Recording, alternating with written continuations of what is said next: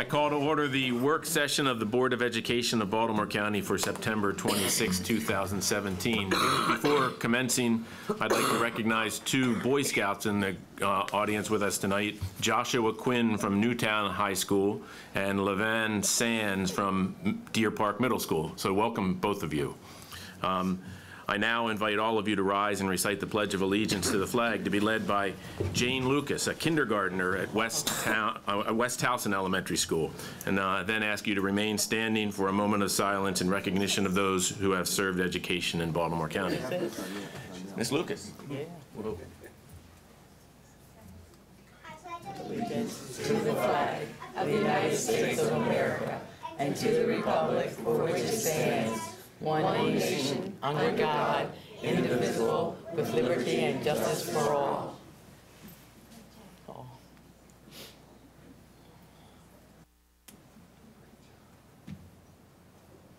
Thank you.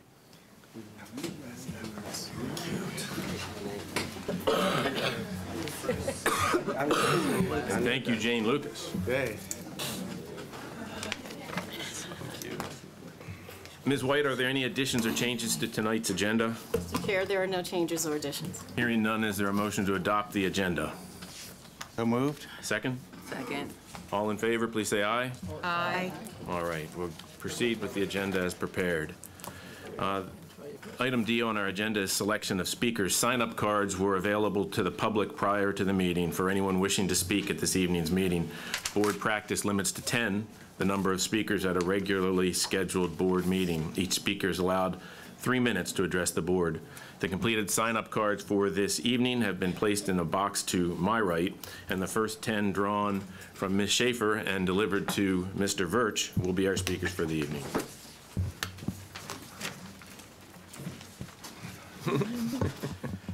Ray Tinsley. Kim Brown.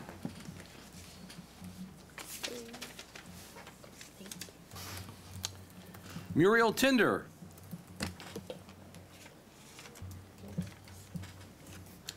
Eileen Canfield. Maria Royals.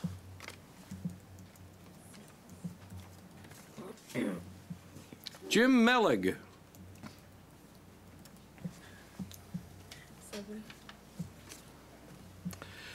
Cynthia Boyd. Hillary Martell.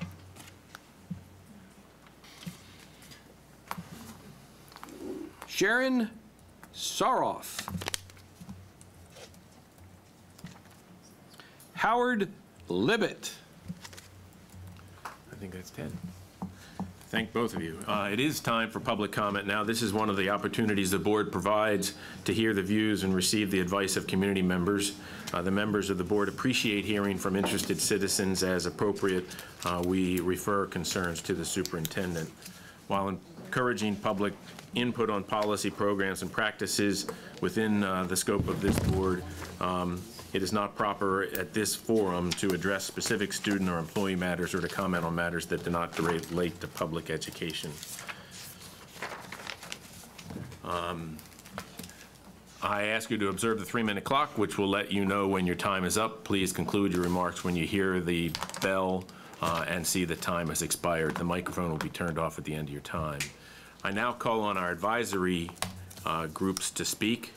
And the first to speak is TABCO's representative, Abby Baton. Ms. Baton.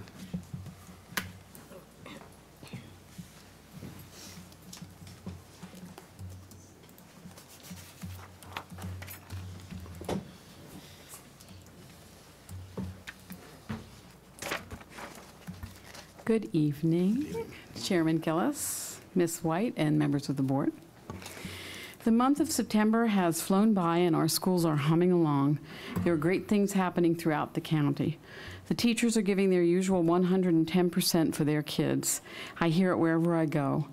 That, in turn, means the students are being encouraged, cajoled, pushed, and pulled to do their best work as well. To that end, While this year we have seen less changes than we have in the past, there are still curricular changes and technology changes occurring throughout the system. Teachers are still struggling to work efficiently with the technology issues they are facing. Just planning a single lesson could take a few hours of searching and clicking many times to access what is needed. Multiply that times 5 or 6 lessons in any given day, depending on what level you teach, and it doesn't leave enough time in a 24-hour day to plan and teach, let alone eat and say hello to your family. It doesn't even leave time to sleep or take care of the necessities in life, and I don't have to tell you what that is. This kind of workload cannot be maintained. It is no wonder we teachers are telling our children, our own children, not to go into the profession. On another note, this board is asking for public comment on the discipline policy at the next school board meeting. I have informed the board about TABCO's discipline committee. We met with BCPS officials with our ideas and are forming a joint committee to work towards implementation of ideas surrounding in our schools. This work will address school discipline plans, follow-through, and proper implementation of restorative justice practices, to name a few of the items. I would like to remind the board that the board policy is to be broad and overarching. The rules and manuals should house the specific discipline procedures. This makes sense in that those rules need to be flexible in a way that BCPS policies should not. The workload and discipline issues I addressed in the previous 2 paragraphs are the top issues for our teachers. We conducted a survey of our teachers and received over 1,700 responses. Here are just a few. I have been doing 12 to 13-hour days to try and keep up with my workload. This is the way over the time that I get paid, and I'm still not done. Everything is a priority, but I'm really already feeling burnt out after 7 work days. I work almost all weekend trying to prepare documents and paperwork, as well as class lessons, etc. Planning is very time-consuming due to difficulty quickly accessing online curriculum. There are too many clicks of the keyboard that require a lot of waiting for links and resources to load. Then it times out and you have to start over. Many times teachers are required to attend their school evening activities that interfere with personal and family obligations. There is no additional pay for back to school or other evenings that require teachers to work 10 to 12-hour days. I don't think I need to go on any further. Lots of yellow stars. Thank you, Ms. Baton. Thank you. Our next speaker is from the Special Education Citizens Advisory Committee, Megan Stewart-Sicking.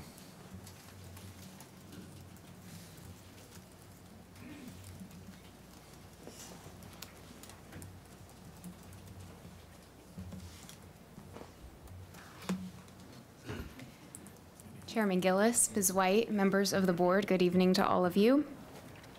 As CCAC looks forward to our first meeting of the year next week, there are several items to note. First, the Office of Special Ed is working on their next budget right now, so I will be back with more specifics at the next several board meetings. Next, we are following with interest the Office of Special Ed required monthly trainings. For part of the time, the focus is on compliance training, with the Offices of Special Ed and Law working together. For other portions, the Offices of Special Ed and ELA are providing professional learning to IEP chairs, special educators, reading specialists, and department chairs as a team from each school. We are thrilled to know they are learning how the brain regions are involved in reading, how neurological differences can lead to reading difficulties, and how to support struggling readers and those with dyslexia. And finally, a word about transportation. Every parent worries about their children. Special needs parents worry a lot more, and rightfully, as our children may not even be able to speak for themselves. I have heard of normal parents being so worried about putting their child on the bus for the first time that they follow their child's bus to school. I know people who have done it. Imagine how much more intense that feeling must be for the special needs parent. When things go wrong, it's bad for anyone. When things go wrong for special needs students, it's terrifying for parents. There are issues that need to be addressed, and I know both you and transportation are well aware of this. What concerns me also is that with the valid issues being reported and even covered on the news, There is also work being done by the Offices of Transportation and Special Ed, and there's no real public forum to share that information. If we only hear one side of the story and have no idea what the response is, we only hear the negative and end up with a serious public image problem. I know that the Office of Special Ed and the Office of Transportation have developed a multi-year strategic plan to address systemic areas of need. Among other things, actions are being taken to develop disability awareness for bus drivers and also monitoring routes for special ed transportation buses. I want to thank the Office of Special Ed for reaching out to us to invite representatives from transportation to our next executive board meeting. Our leadership will be meeting with Mr. McCrae, Director, and Mr. West, the Assistant Director, in October. We will learn more about the collaborative action plan between the Offices of Special Ed and Transportation, and I look forward to learning more about how we can work together to avoid problems in the future. Good timing. Thank you very much. Our next speaker is from the PTA Council of Baltimore County, and that is Jane Lee and/or Leslie Weber.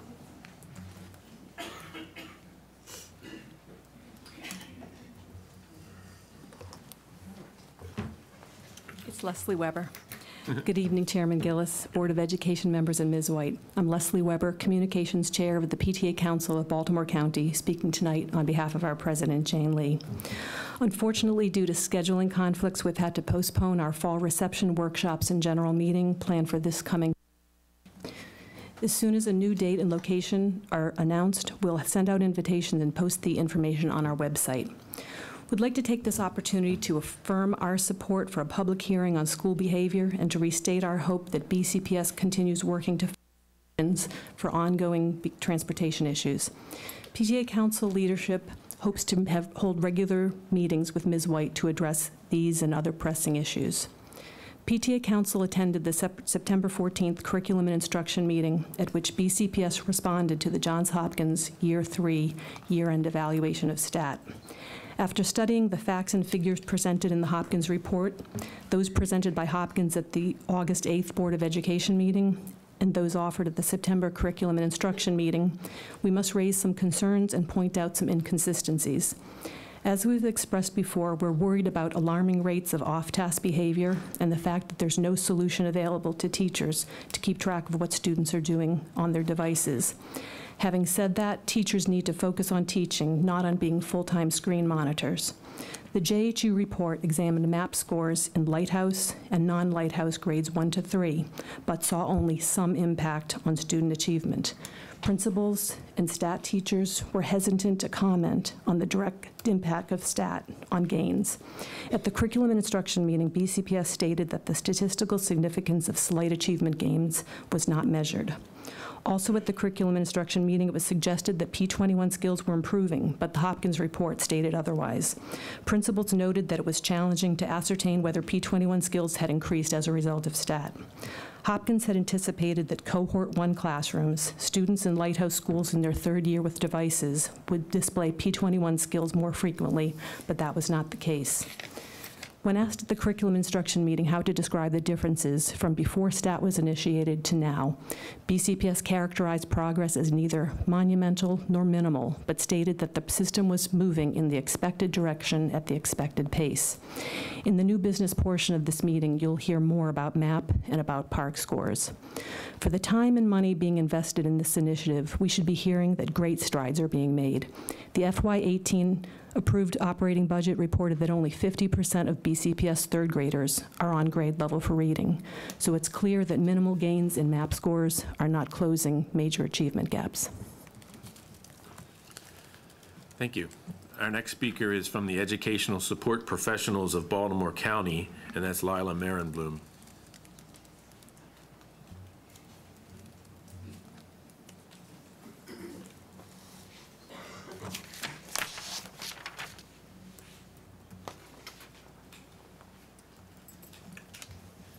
Good evening, Chairman Gillis, Superintendent White, and the Baltimore County Board of Education. I am Lila Marenblum, President of the Educational Support Professionals of Baltimore County. I'm here to talk to you about Kronos. Before Kronos, we were expected to be in the building 15 minutes before school officially opened and remain in the building until 15 minutes after the last student left. Classroom paras were available to help maintain order in the hallways and classrooms. We were also available to meet with teachers to confer about upcoming lesson plans.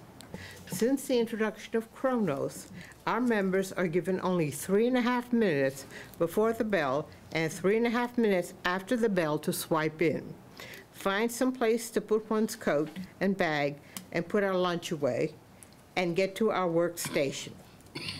The fact that we have gone from helping students to prepare for the day to competing with them in preparing for the day has resulted in an increased opportunistic chaos by unsupervised students as well as undue stress on staff and students.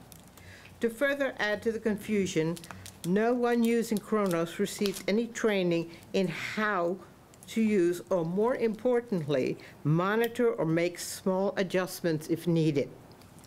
There are occasions when students and staff emergencies in hallways or in the office prevent paras from getting to the time clock in the allotted 7-minute period. There have even been times when the clock was offline and it showed a swipe but did not register it. The remedy for all these problems is that every minute after the allotted time a para misses becomes a 15-minute payroll deduction. Another example of how Kronos affects our day is our mandatory 30-minute lunch period.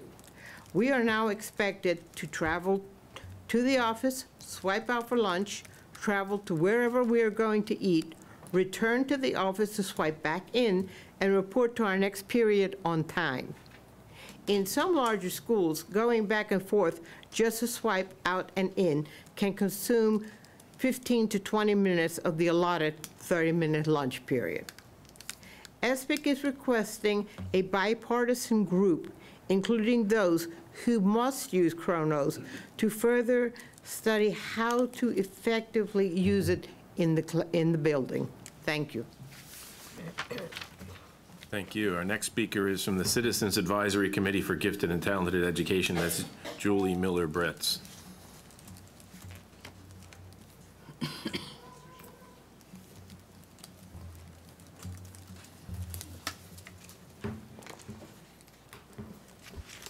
Good evening, Chairman Gillis, board members, Ms. White, and the BCPS community.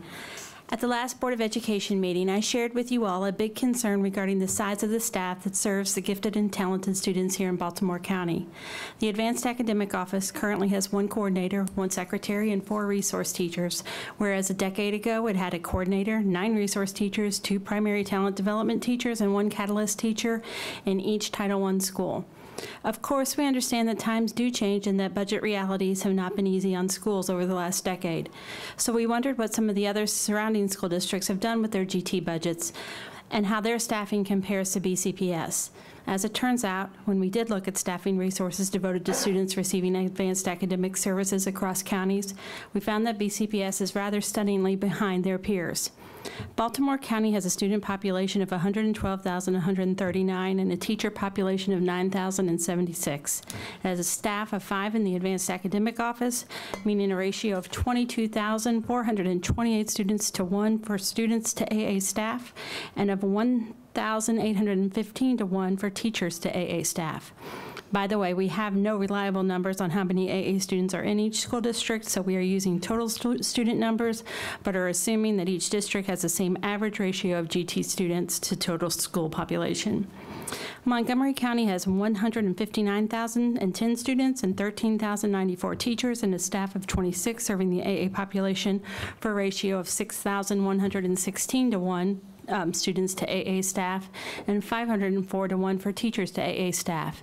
And Arundel County has 81,000 students, 6,660 teachers, and 22 dedicated AA staff, resulting in a 3,682 to 1 student to staff ratio and a 300 to 1 teacher to staff ratio.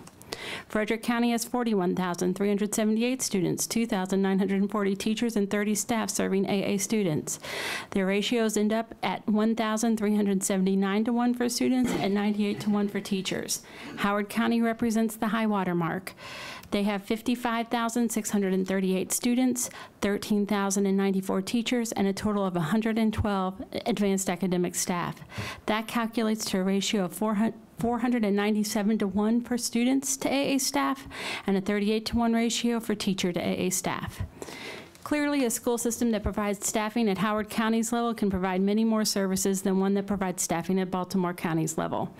With the implementation of Maryland's new ESSA plan, in which gifted and talented students will be included as a student group in the accountability system, and in the spirit of providing equitable services to this student population, the Advanced Academic Office must be funded at appropriate levels. Thank you.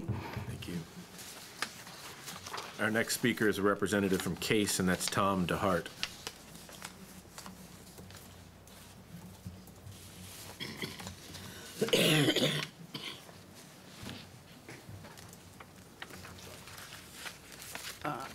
Good evening, Chairman Gillis, Superintendent White, and members of the board. I want to share some positive thoughts with you tonight. You may recall that in my prior messages to the board, I've emphasized the need for consistency through all facets of the organization, and also the need for ongoing professional development and support for school-based leadership. Tomorrow, all BCPS principals will convene for a monthly principal leadership meeting where valuable information and professional development will occur. In years past, principals would have been expected to carry that information and learning back to their schools and share it appropriately with their assistant principals. That lended itself to many different messages with varying levels of success. On Thursday and Friday of this week, however, all assistant principals will be attending one of 4 sessions with the same truncated content shared with principals tomorrow. The same process will be repeated throughout the year. This model of support and professional development provides consistency of message to the frontline leadership in the schoolhouse. Kudos to Superintendent White for this visionary paradigm shift, and to Billy Burke and Heather Logman and her team for the implementation of this vision. Finally, I would like to congratulate 2 case members. Fran Glick, the coordinator for library media programs and digital resources, has been named one of 6 national finalists for the School Superintendent Association's Women in Leadership Awards. And also to case member Sandra Reed, principal at Pikesville High School, for being named Maryland's Secondary Principal of the Year.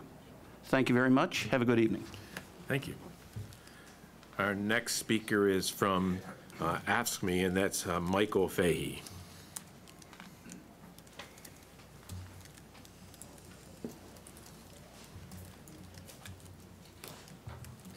Good evening, Chairman Gillis, Superintendent White, and members of the board. I just have a couple of issues about the routing sheets for transportation that are generated by this new routing system. Routing sheets, the writing is so small that it's hard to read. These are new sheets this year. You got to remember that we're trying to read this while we're driving the bus. We've got to hold it in one hand while we're driving the bus. And there's discipline issues, there's other issues on traffic, and it's just not working. It's not safe. There was no consultation with the bus drivers before this was implemented, before the changes to the new routing sheets were put in. We were told that the Office of Staff Relations refused our offer to negotiate this issue. Buses are being routed into roads that are previously deemed unsafe for buses, where they can't turn around. The STAR system, which is supposed to keep track of students, is a complete disaster because a lot of students are not even put on the list. So you might have pre-K or kindergarten, like I have, on the bus, you don't have their names, you don't have the stop that they're supposed to be dropped off at. We have the liability, but not the responsibility. This is putting school children at risk of death or injury, and I'm asking the board to take immediate action and stop our members from having to work in unsafe conditions. Also asking for an outside, independent, thorough audit of the Office of Transportation because there are many other issues that are involved. Years of nepotism, cronyism, and favoritism have resulted in staff in positions where they're not capable of the task. This is ongoing. Even when I give a specific example, it's ignored. The rest of us are paying the price. Thank you very much. Excuse me, thank you. Our next speaker is from the Area Education Advisory Council from the Northeast, and that's Lily Lee.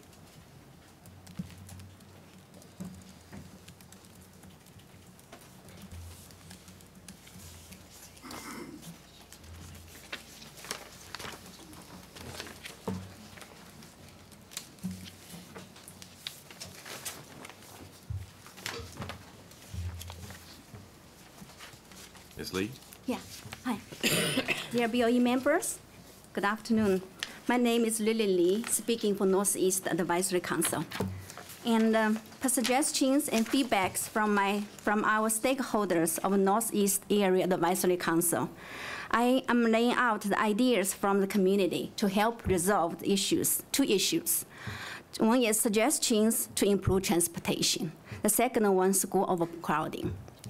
So let's talk about transportation, how to improve transportation, the suggestions from the community. Point A, first of all, I have to say that our stakeholders do not have any ill will about any employees of transportation office. They generally consider transportation problem as a system problem, but not a people problem. So basically, they would like to see if the base map transportation office has been using this year was really based on the updated Baltimore County map. Some parents say that bus stops shown in the map or routes were in the middle of major roads that never served as bus stops before. Obviously, the map was not correct. Okay, point B. Another suggested improvement involves better system management. Some parents said they saw 3 different buses come to the same neighborhood to pick up kids, while BCPS had been short of buses and drivers. They could use that resource for other areas that needed. So point C, address concerns of special education kids with extremely long bus rides.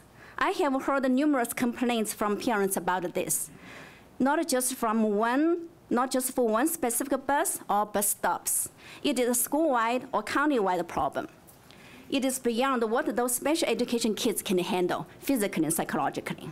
Hopefully, transportation office can do some adjustment and make the bus rides for those kids shorter. Last point, point D, pay bus drivers better.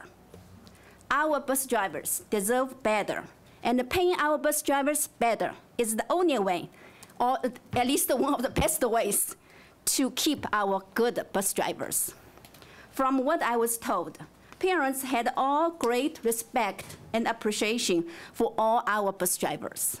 They all suggest that BCPS should pay more to bus drivers, both for those that are employed by the county or by contract bus companies, because they all together are providing for and protecting our children.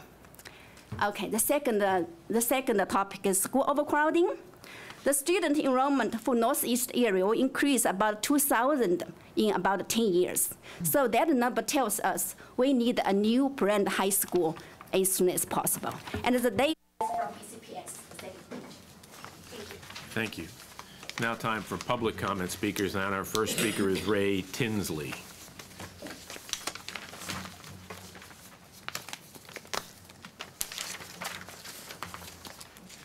Hello, board. Hello, superintendent. You know, I drove 2 hours from Delaware today to have 2 minutes time. And it's really to talk about not the in particular details of my son, but what a parent that is divorced from a child and the interaction within the school system and how you get results. I've attempted to contact the superintendent's office, called 17 days ago, and I've not got a return call. I emailed through the website where it says email interim superintendent or email the system. I emailed 14 days ago, I haven't got a reply. So I was wondering if you guys can actually analyze the process, how a parent can communicate with superintendent's office for us, please. That's it. Thanks. Thank you. Our next speaker is Kim Brown.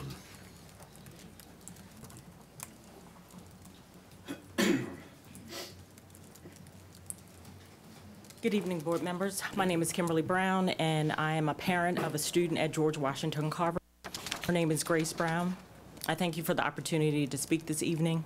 I was a little concerned and dismayed when I learned at the back-to-school night that the programs and many of the programs at Carver, as well as other schools in the Baltimore County area, that their budgets were going to be cut. My daughter is a junior at Carver. She is a dance prime. She's been at Carver for obviously 3 years, but she also was at Sudbrook, where she also auditioned and was accepted into the program. The opportunities that she has been given in these primes and these magnet schools have been phenomenal. Grace has done everything that she can to compete at the next level. She actually went this summer to University of the Arts, which is a highly regarded school in Philly, and a lot of the students that come from Carver Center are regarded there at the University of the Arts. So one of the things that I just wanted to close with, it's important for our children to be exposed to different experiences and environments if the goal is to make them successful at the next level in the stages of their life. While we as parents try to seek activities to do just that, we rely on experts such as the teachers and the parents that are here supporting us to implement activities and expose them to things that they wouldn't generally receive. The benefit to this educational development is priceless. When funding is cut and teachers are required to eliminate activities, share textbooks, other various cost-saving techniques, it's our children that suffer, and our children suffer generation after generation. It is my prayer that my daughter and other students at Baltimore County magnet schools are given the opportunity to be competitive and compete at the next level, where all of their skills and talents are developed and exposed for the goal to attend their choice of college, university, or other development. I'm asking the board to reconsider the budget cuts that have adversely affected Carver Centers as well as other magnet schools in the county and their ability to help these students to develop and to go on to their next goals in life. Thank you. Thank you. Our next speaker is Muriel Tinder.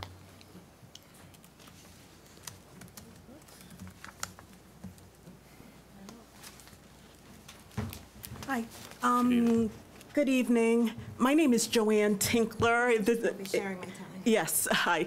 Do you mind if I start? Yeah, go ahead. I'm going to just have a brief comment and release the rest of my time to my sister.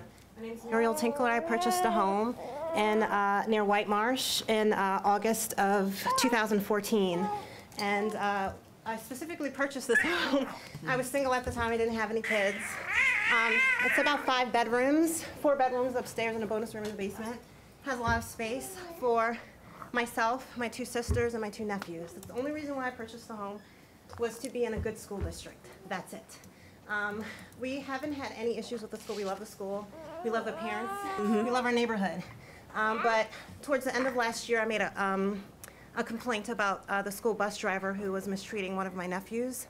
And I contacted the principal and the bus. I let them know. And shortly after that, I believe my nephews were unduly punished at school.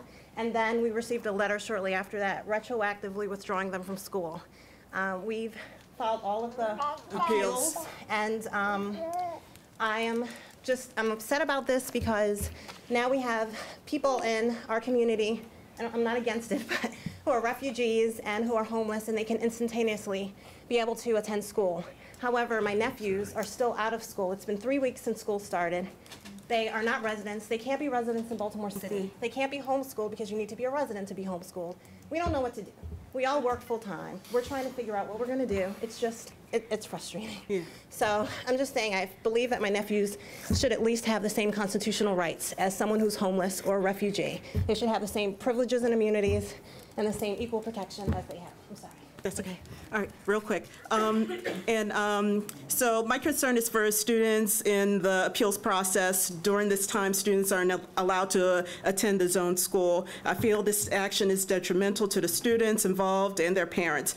The parents are now responsible to acquire correct curriculum, online, and workbooks. Ms. Tinkler? Yeah. I believe that there is an appeal already filed on this. Yes. And this board sits in a quasi-judicial capacity in that setting. Yeah. And there's an opportunity for that appeal to be heard. And when we hear it here, it somehow taints or has the potential to taint our job as the judges in the quasi-judicial proceeding. My concern is for kids who are for this long appeals process. This is 4 weeks, and kids are not in school. So that's my concern. I feel that the kids should at least be in school or some school Very good. structure. And that's the matter that you filed an appeal about. So that'll be heard in a separate But for other forum. kids who are in the same Yeah, situation, well. that's what I wanted to bring up. Very good. Thank you. Our next speaker is Eileen Canfield.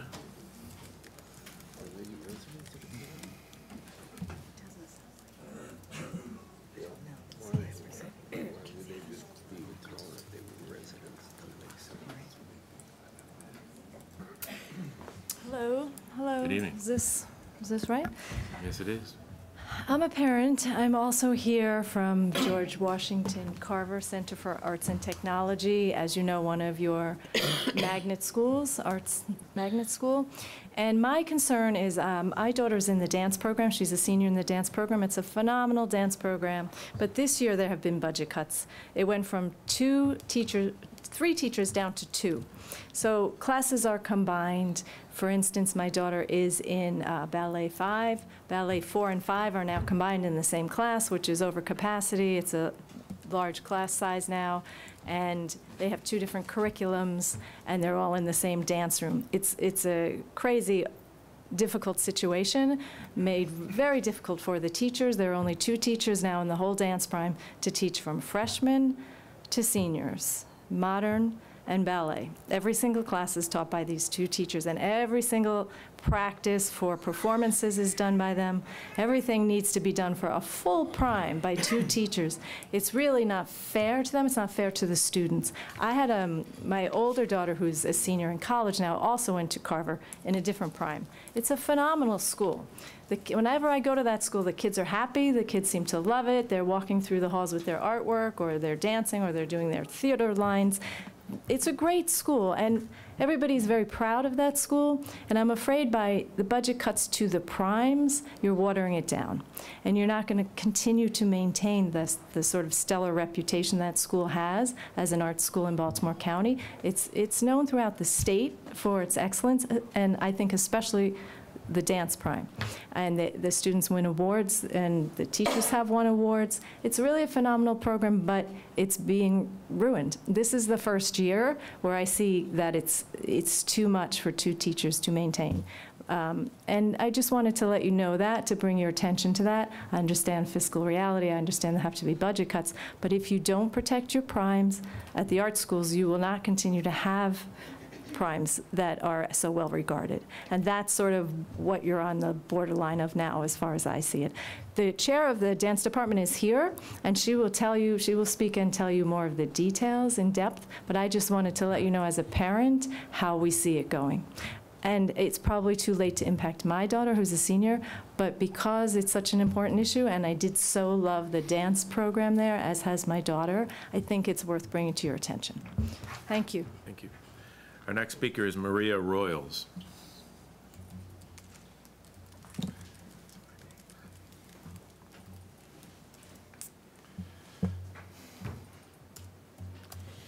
Good evening, everyone. So I'm the Dance Prime Chair at Carver Center for Arts and Technology. I've been very fortunate to teach in Baltimore County magnet programs at Sudbrook Magnet Middle for 12 years and at Carver Center for 6. My 3 children attended middle magnet programs and high schools. So I have a firsthand knowledge of the impact that these rigorous programs in specialized areas have on student achievement. I have many concerns regarding the future of magnet programs and the viability of dance magnet programs due to the changes being made at the BCPS administrative and magnet office levels. The mandate for a standardized assessment in high school magnet dance for this coming year sends a message of uniformity and sameness to parents and prospective students, a one-size-fits-all formula.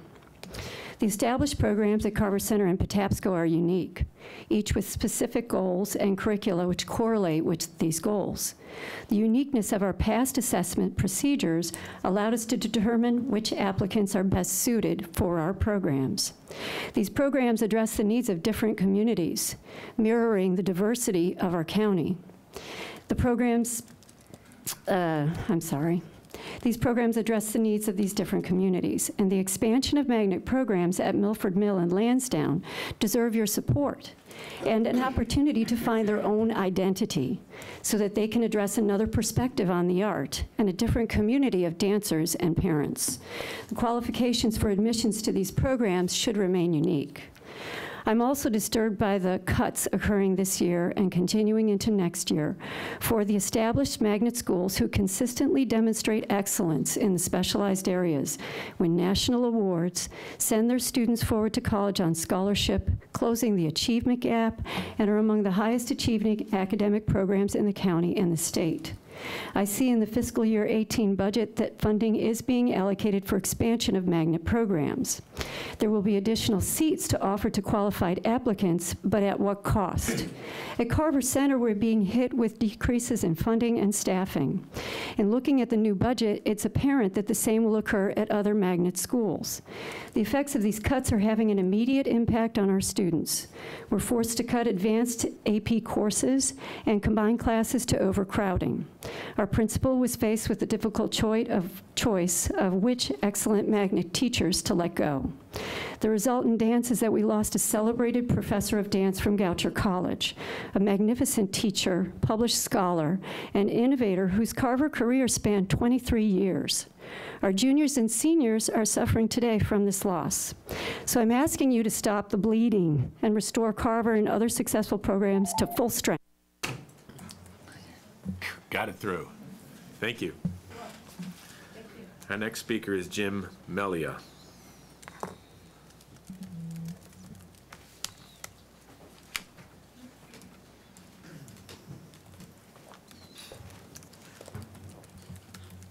Thank you. Good evening, board members and Mrs. White, and thank you for your volunteerism, all the time you spend. It's a thankless job, and it may be less thankless after I get done, but I'll be kind. So I'm here today as a Baltimore County taxpayer to speak about the proposed renovation at Lansdowne High School. And I think it's a difficult decision to have when you don't have drawings in front of you and you don't have a price tag attached to it. So all of the talk and all of the voting is kind of up in the air.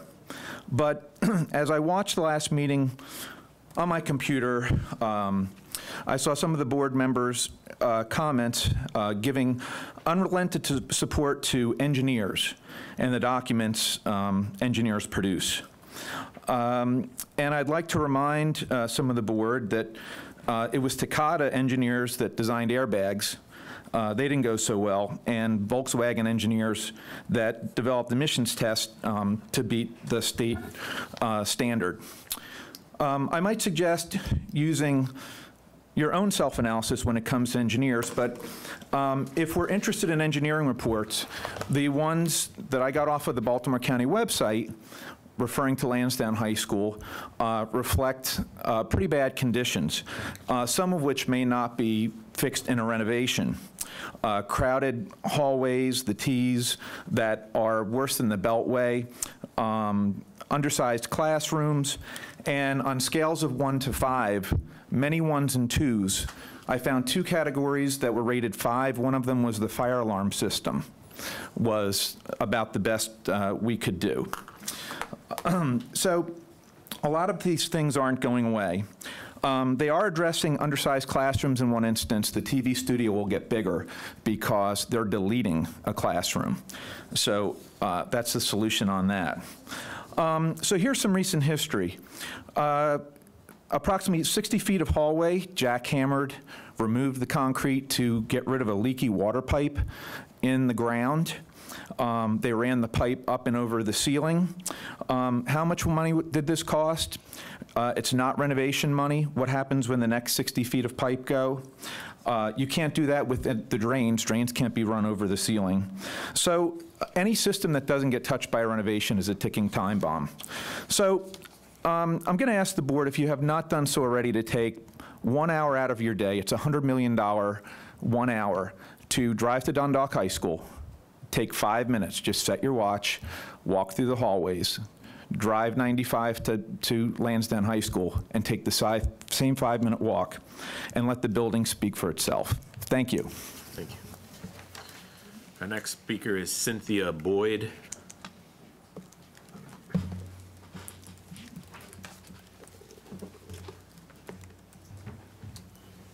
Good evening, and thank you for the opportunity to speak to you. I'm a parent of multiple children in BCPS. I reviewed with interest the slides on achievement that you'll hear about later this evening. I found myself with more questions than answers, and I hope these comments are helpful as you reflect on what kind of data the community of BCPS needs to see in order to understand what our highest priorities should be for the coming years. There is a statement on one slide that the Lighthouse schools have led the way, and another says they are outperforming the others. These words imply big gains and differences, but the differences seem very modest and mixed to me, and there are additional analyses that I believe would be helpful.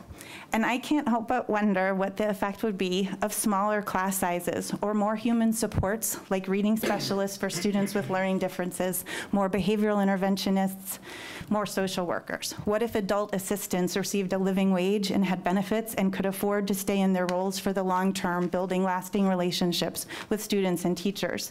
Adult assistants play a vital role in so many classrooms. STAT is very expensive. There's no question that there's a role for technology in schools, but I believe we could make crucial resources available for a wider range of needs if we did not have a 1-to-1 ratio in elementary school beginning in first grade, and if we were all more skeptical when evaluating million-dollar contracts of the claims that ed tech vendors make in their marketing materials. There is a very important voice I would like to be more included in the evaluation of STAT, and that is the voice of parents. Parents are worried about screen time, about gamification, about device use during recess, as well as the limited amount of recess students get in general, and how personalized learning increasingly feels like depersonalized learning when our children spend less time learning with teachers. Some examples: children are not supposed to ask adults for help, parents or teachers, when they are doing Dreambox or iReady. This is not a BCPS decision or a school or a teacher decision. It's in the materials that come from the companies. I cannot wrap my mind about how this is okay in elementary or middle school, or how we can possibly call this personalized learning. In at least one of the programs used by BCPS, Ascend Math, the teacher in the classroom cannot override the placement the algorithm gives a student, even if he or she knows that it's not appropriate. This is not personalized learning, and it's devaluing our wonderful teachers. The most valuable tool and resource we have in BCPS are people, our teachers, and all the humans that support them in educating and caring for our children. The human connection is the most important thing for learning and well-being. Alfie Cohen said it best, I think, in 2014. Personal learning entails working with each child to create projects of intellectual discovery that reflect his or her unique needs and interests. It requires the presence of a caring teacher who knows each child well. Personalized learning entails adjusting the difficulty level of prefabricated, skill-based exercises based on student test scores. It requires the purchase of software from one of those companies that can afford full-page ads in Education Week. Thank you. Thank you. Our next speaker is Hillary Martell.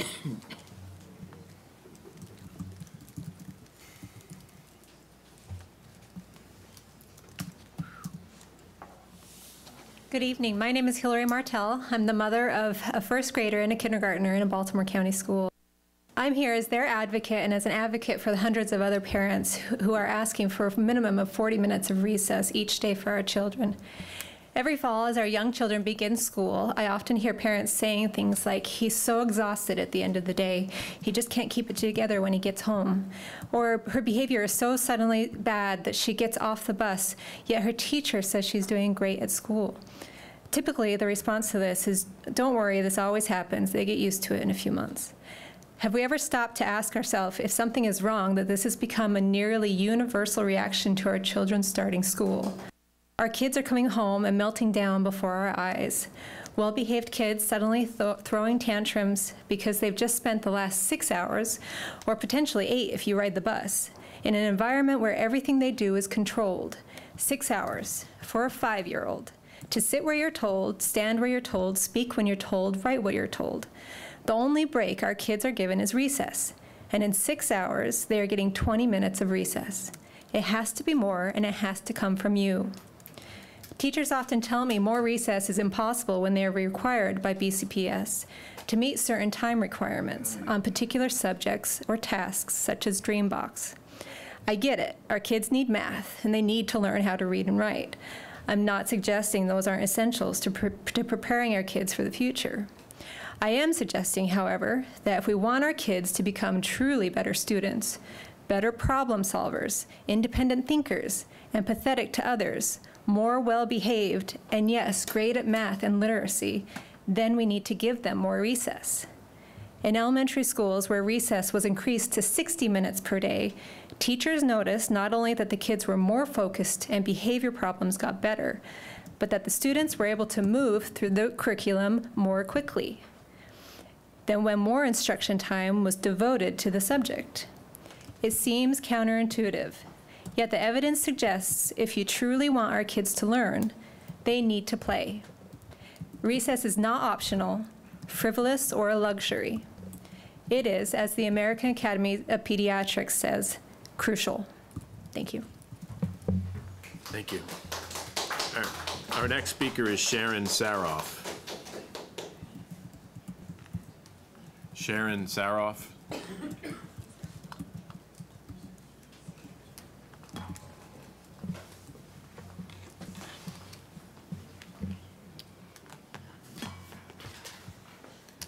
Good evening.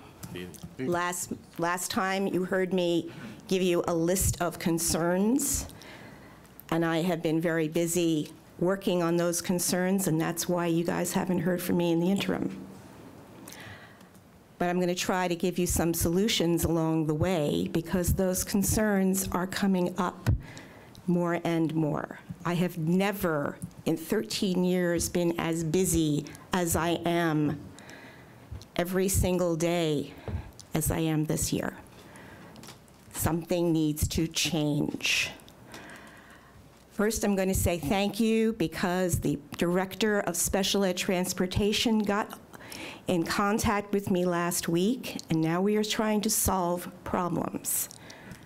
Problems like putting students from a level 5 high school, level 5 meaning that they cannot learn in a regular public school, on the same special ed bus as some young middle schoolers with special needs. Doesn't make sense, doesn't mix. We need to solve that. Communication is paramount. Parents didn't know about that particular situation with their bus until their children told them, we're being teased physically and verbally. That's a problem. If I'm a parent and I do not know how to get my child services because he has special needs, he doesn't have an IEP, I need to know where to go. And most of my clients come to me because I know the process and they don't. And I have to tell them that the first thing they do is go to their principal.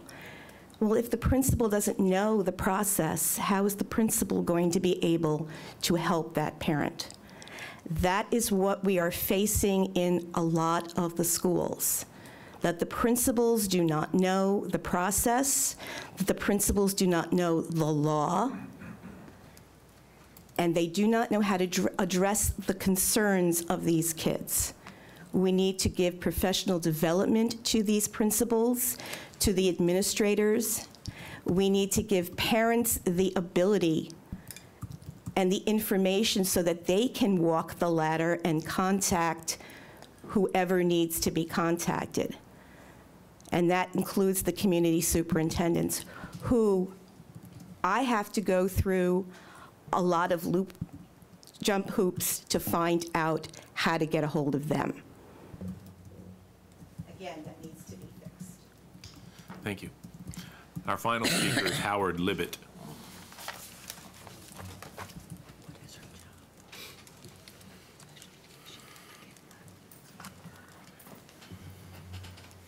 It's a fine tie you have, Mr. Libet. I've noticed yours too.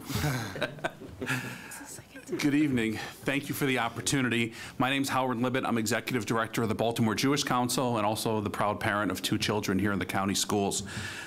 Later this evening, you're going to be presented with the start of the 2018-19 calendar process. There are differences between the 2 options that are before you, but among the most significant is whether the county schools and offices should be open or closed for Rosh Hashanah and Yom Kippur. Now, we all know this is not a decision based on religious sensitivity or respect for any particular religion. The courts and the law have made it clear it has to be based on operational needs. And I hope tonight you'll ask the staff that are presenting the calendar option some of those tough operational questions that ought to be addressed. Specifically, what are their assumptions in terms of the number of teacher absences we're going to have that day? Conservatively, I've heard anywhere between 12, 15, 18% of the county's teachers are Jewish and would likely take off for those holidays. What are the plans?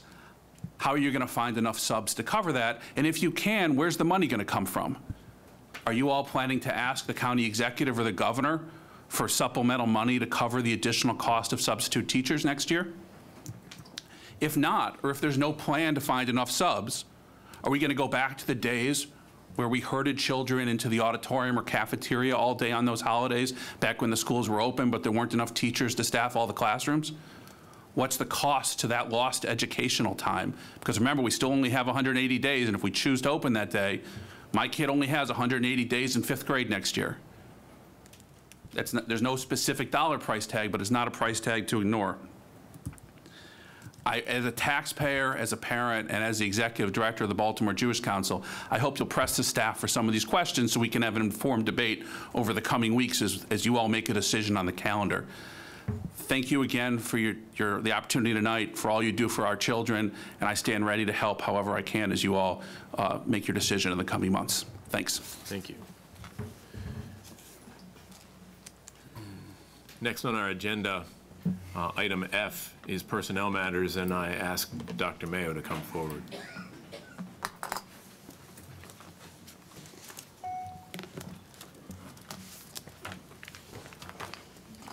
Good evening, Chairman Gillis, Superintendent White, members of the board. I would like board consent for the following personnel matters: retirements and resignations. Do I have a motion to approve personnel matters as presented in Exhibits F1 and F2? So moved. Second? Second. Any discussion? All in favor, please say aye. Aye. Aye. The motion carries. Thank you. Thank you. All right, next on our agenda, administrative appointments, and Superintendent White. Thank you. Chairman Gillis, members of the board, I'd like to bring forward for your approval the following administrative appointments: Coordinator of Related Services, Office of Special Education; Director of School Climate, Office of Special Education; Manager, Department of School Safety; and Senior Business Analyst, Department of Administrative Services. Do I have a motion to approve the administrative appointments as presented in Exhibit G? So moved. Second? Second. Any discussion? All in favor, please say aye. Aye. That motion as well carries. Superintendent, it's back to you. Okay, thank you. I'd like to present to you the following new appointees, and I'd ask them to stand along with their families to be recognized. First, we have Sharon Brinkley Parker, who will be the new Director of School Climate, Office of Special Education.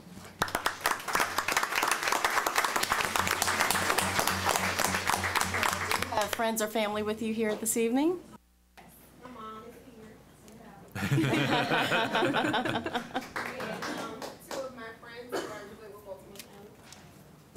Very good. Congratulations. I'd also like to congratulate Kelly Coates, who will be the manager in Department of School Safety. Kelly, what do you have here with you?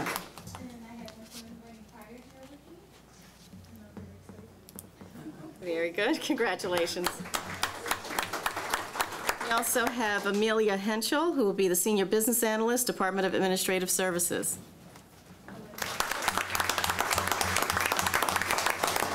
Have anyone here with you this evening?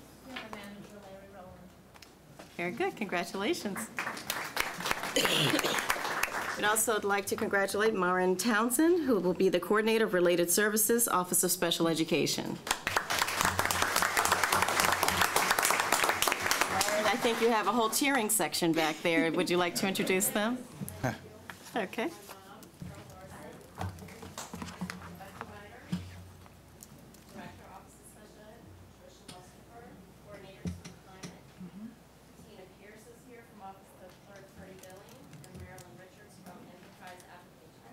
Congratulations.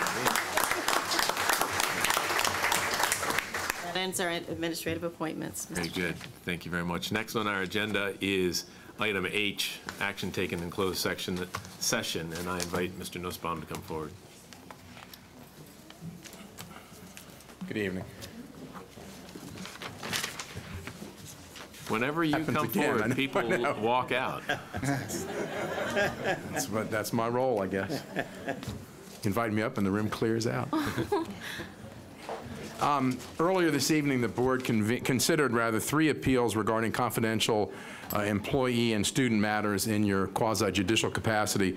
One was an oral argument where the board heard from the parties. 2 were considered on the record as there were no requests made for oral argument. At this time, it would be appropriate to confirm the actions taken by the board in closed session in those matters. The oral argument was hearing examiner number 17-55. The summary affirmances were hearing examiner numbers 17-51 and 18-03. Is there a motion to approve the action taken in closed session in the matters that Mr. Nussbaum has described? So moved. Is there a second? Second. Any discussion? All in favor, please say aye. Aye. The motion carries. Thank you, Mr. Thank you, Nussbaum. and the orders are on the... Very good. The orders are on the table for signature. Thank you. All right, next on our agenda is item I, and I ask Dr. Mayo and Mr. Duke to come forward to present the proposed first reader of the 2018-2019 school calendar.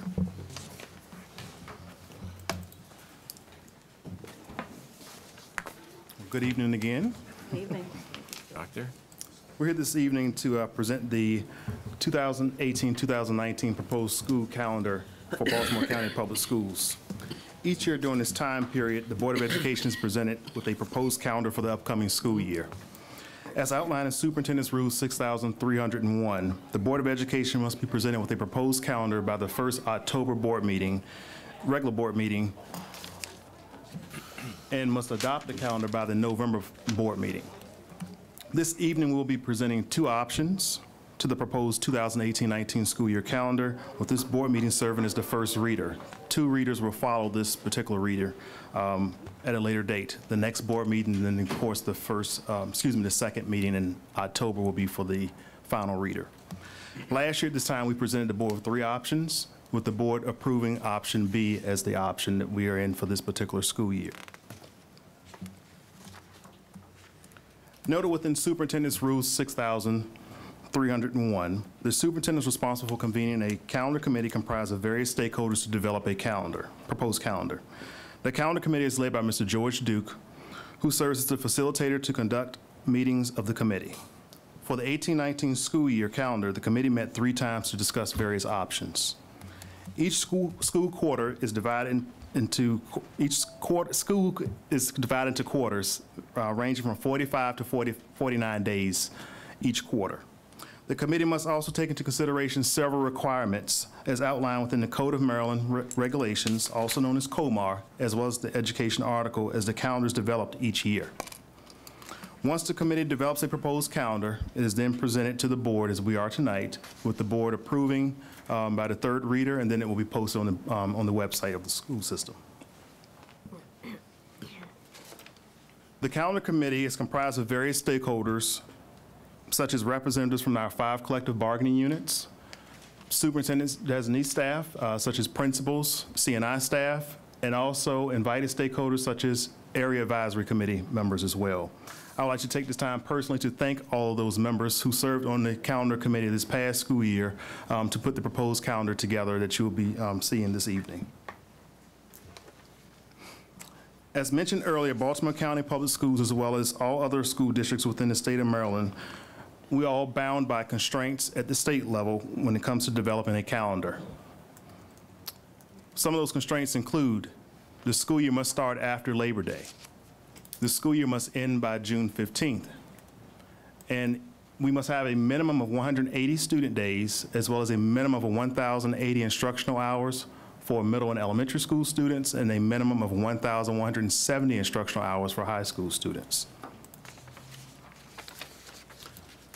Under the proposed calendar options for the 18-19 school year, students will be in session for 187 student days at the middle and high school level, and 186 student days at the elementary level due to a elementary conference day during the month of November. In each of the options, well, excuse me, I should say, in each of the days for elementary, middle, and high school students, we have built in 5 inclement weather days into the calendar. In the event we do not use all of our inclement weather days, such as this past school year, we're then able to adjust our school calendar so that we can end our school year earlier. Along with the day and hour requirements I've mentioned in some of the previous slides, we also have mandated state holidays for all public schools. Those include Thanksgiving and the day after, Christmas Eve through January 1st, Martin Luther King Jr. Day, President's Day, Friday before Easter, and Monday after Easter, Memorial Day, and primary and general election days. Those equate to 16 days during that time period wherein schools can actually be in session. As Dr. Mayo stated, the school calendar must have a minimum of 180 student days. In addition to this requirement, all Maryland school districts must meet a minimum number of student contact hours. For high schools, that is 1,170 hours, and for elementary and middle schools, it is 1,080 hours.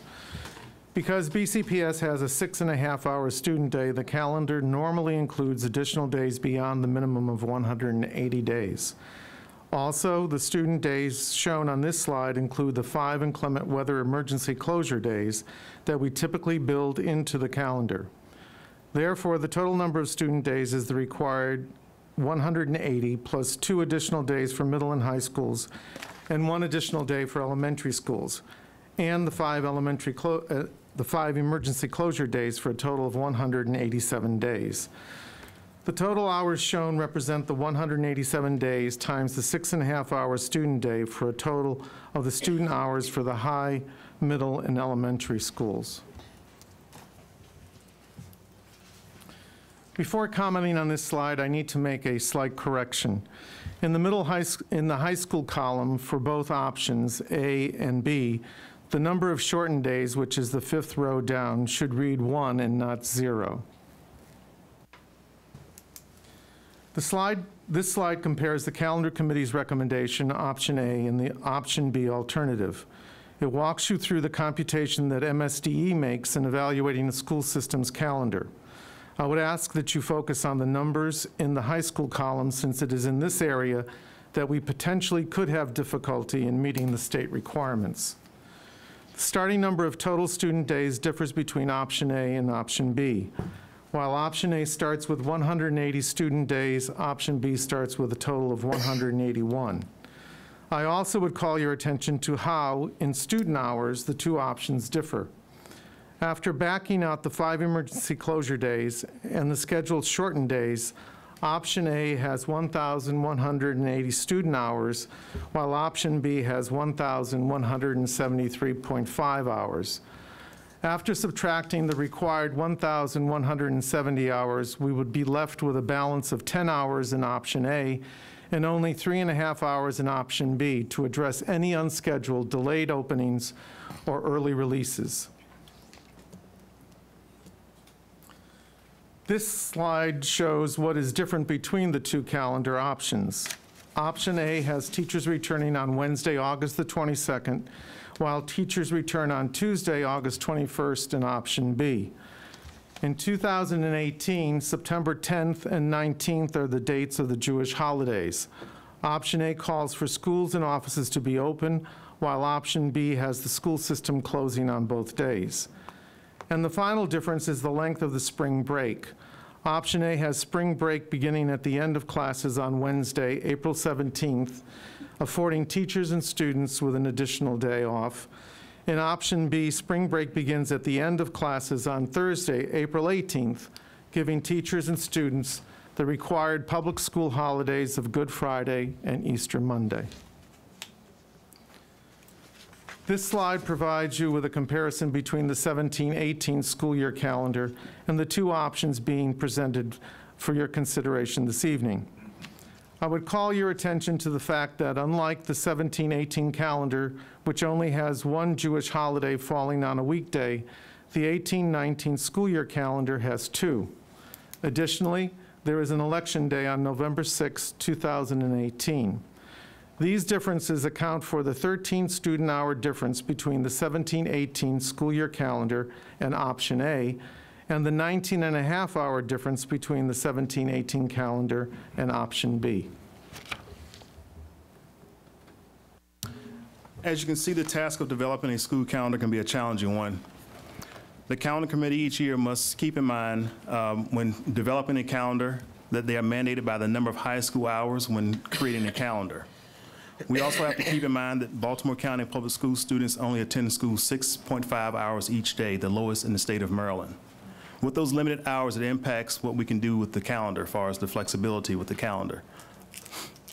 Additional days are embedded within our calendar to ensure days are, that we have days embedded within the calendar, such as what Mr. Duke mentioned about the 180-day minimum requirement.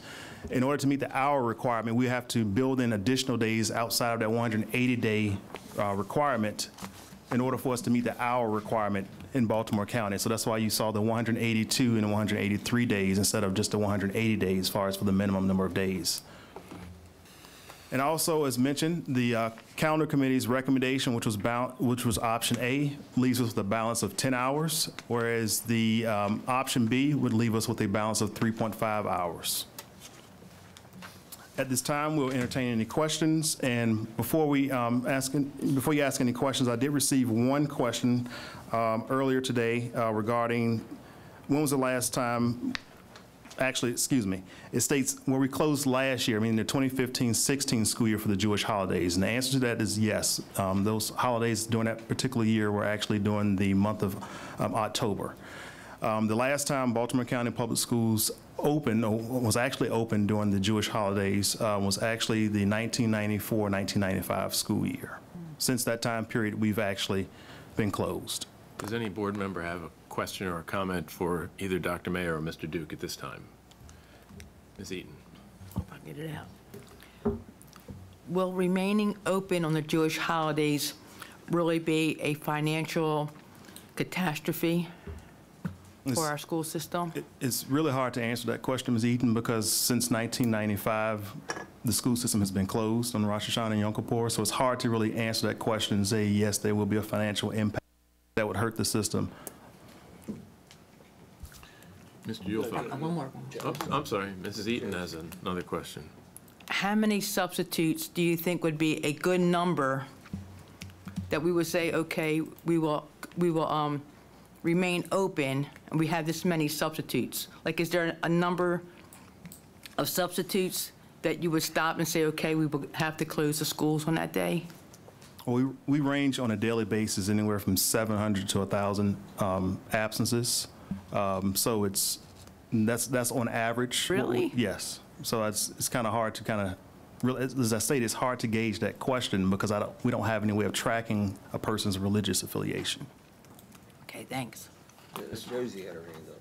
Okay. Ms. Schaefer. So I guess I'm kind of nervous about staying open for Jewish holidays. On the Friday that we were open, the hallways seemed pretty empty, and I don't know how that would affect schools that aren't necessarily in the Northwest area. So you said you don't track like religious affiliation, so do you not know how many students in BCPS are Jewish? No. No, you don't? No, Okay.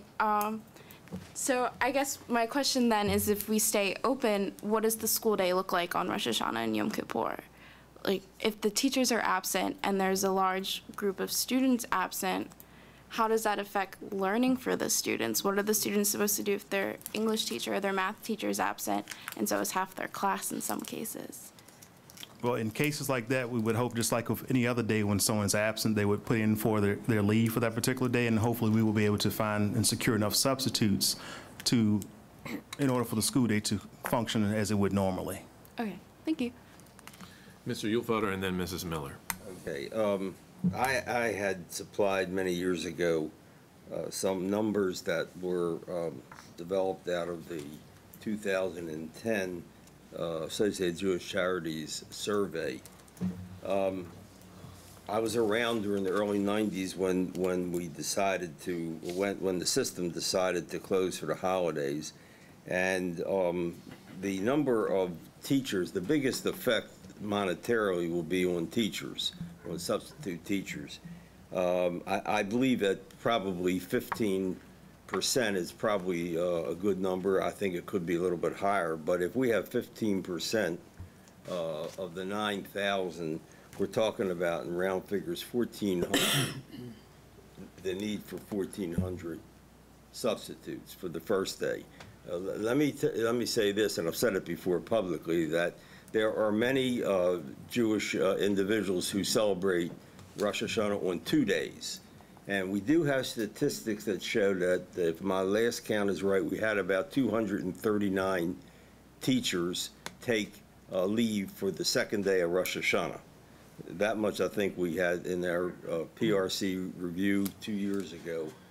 We had those hard numbers.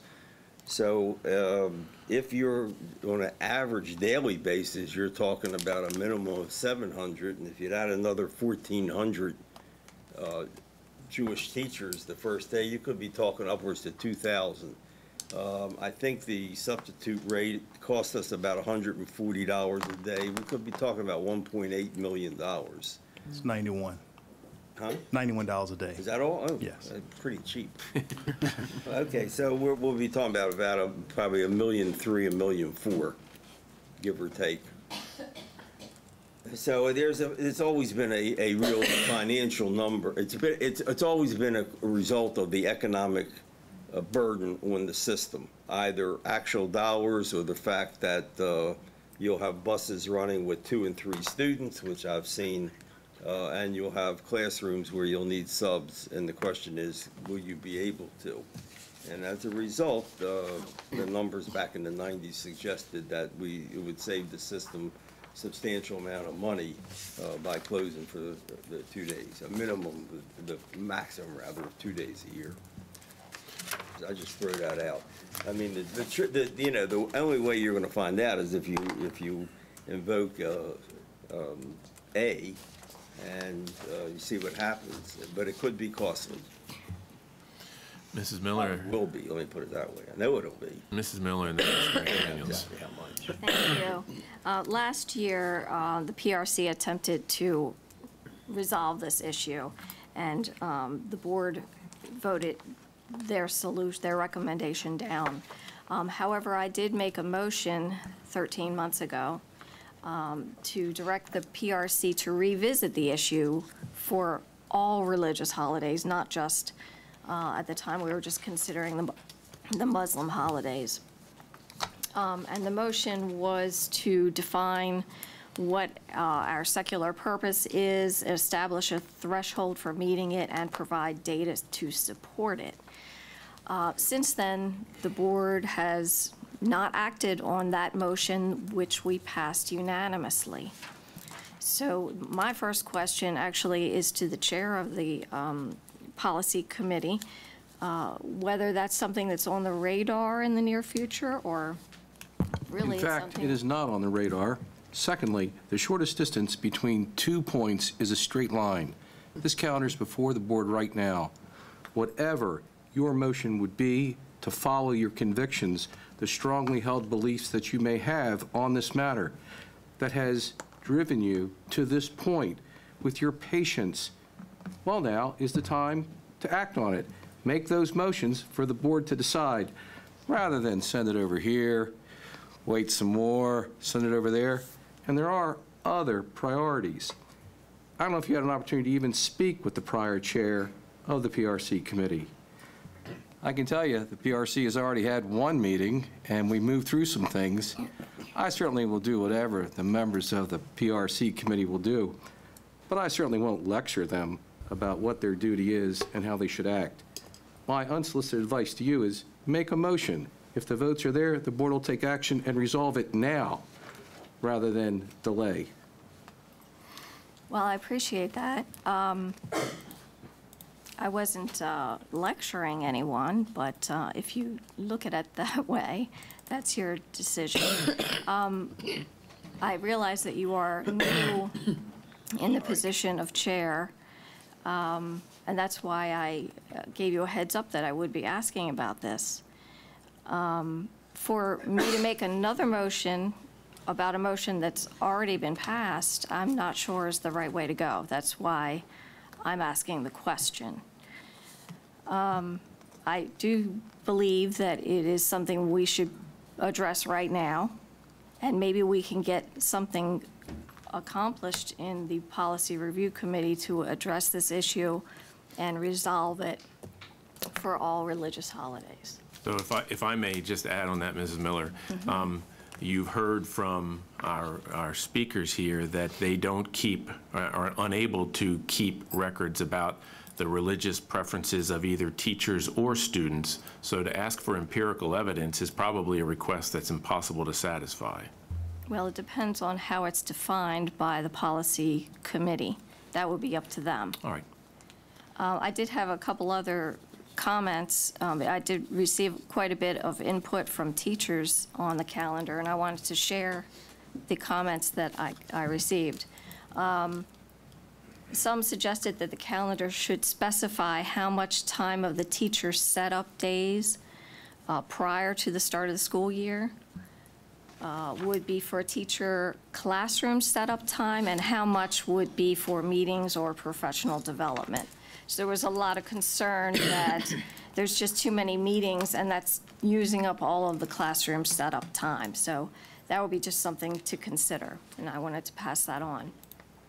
Several teachers also expressed that the 8 prep days before school for option A, and I'm only speaking on option A because option B includes being closed for the Jewish holidays, and since we have not settled that issue, I don't believe that we can legally consider it, since it would be in violation of state law. So some teachers expressed that the 8 prep days before school could be reduced to 6, and then 2 could be taken at the end of the school year in June in order to close out grades, move classrooms, and have some professional development. Apparently, they expressed that we're one of the only local school systems in the state that does not have teachers report after the end of the school year. So I just wanted to throw those suggestions out that came from teachers. Thank you. And before I go to Mr. McDaniels, for the last 22 years, I think Dr. Mayo said Baltimore County has closed on the 2 holidays in either September or October, depending on the year, and it's not illegal. Mr. McDaniels. Thank you. I just had a question for Dr. Mayo about inclement weather days. You mentioned last year we did not use more than 5. I think that's what you implied or whatever. But it seems like traditionally we needed more than 5 inclement weather days. Do you have any general comment about what is typical for the number of days that we actually need? It varies. Obviously, it's dependent upon the weather, but in the 13-14 school year, we used 9. In the 14-15 school year, we used 6. In the 15-16, we used 7. And in the 16-17 school year, which was an anomaly, we only used 2. Okay. Thank you. And if I could just comment on the issue that one of the teachers brought up as far as the number of days that are dedicated to classroom setup. Contractually, teachers are to be given 2 days, 2 full days, either half days, but they must equate to 2 full days to set up their classrooms.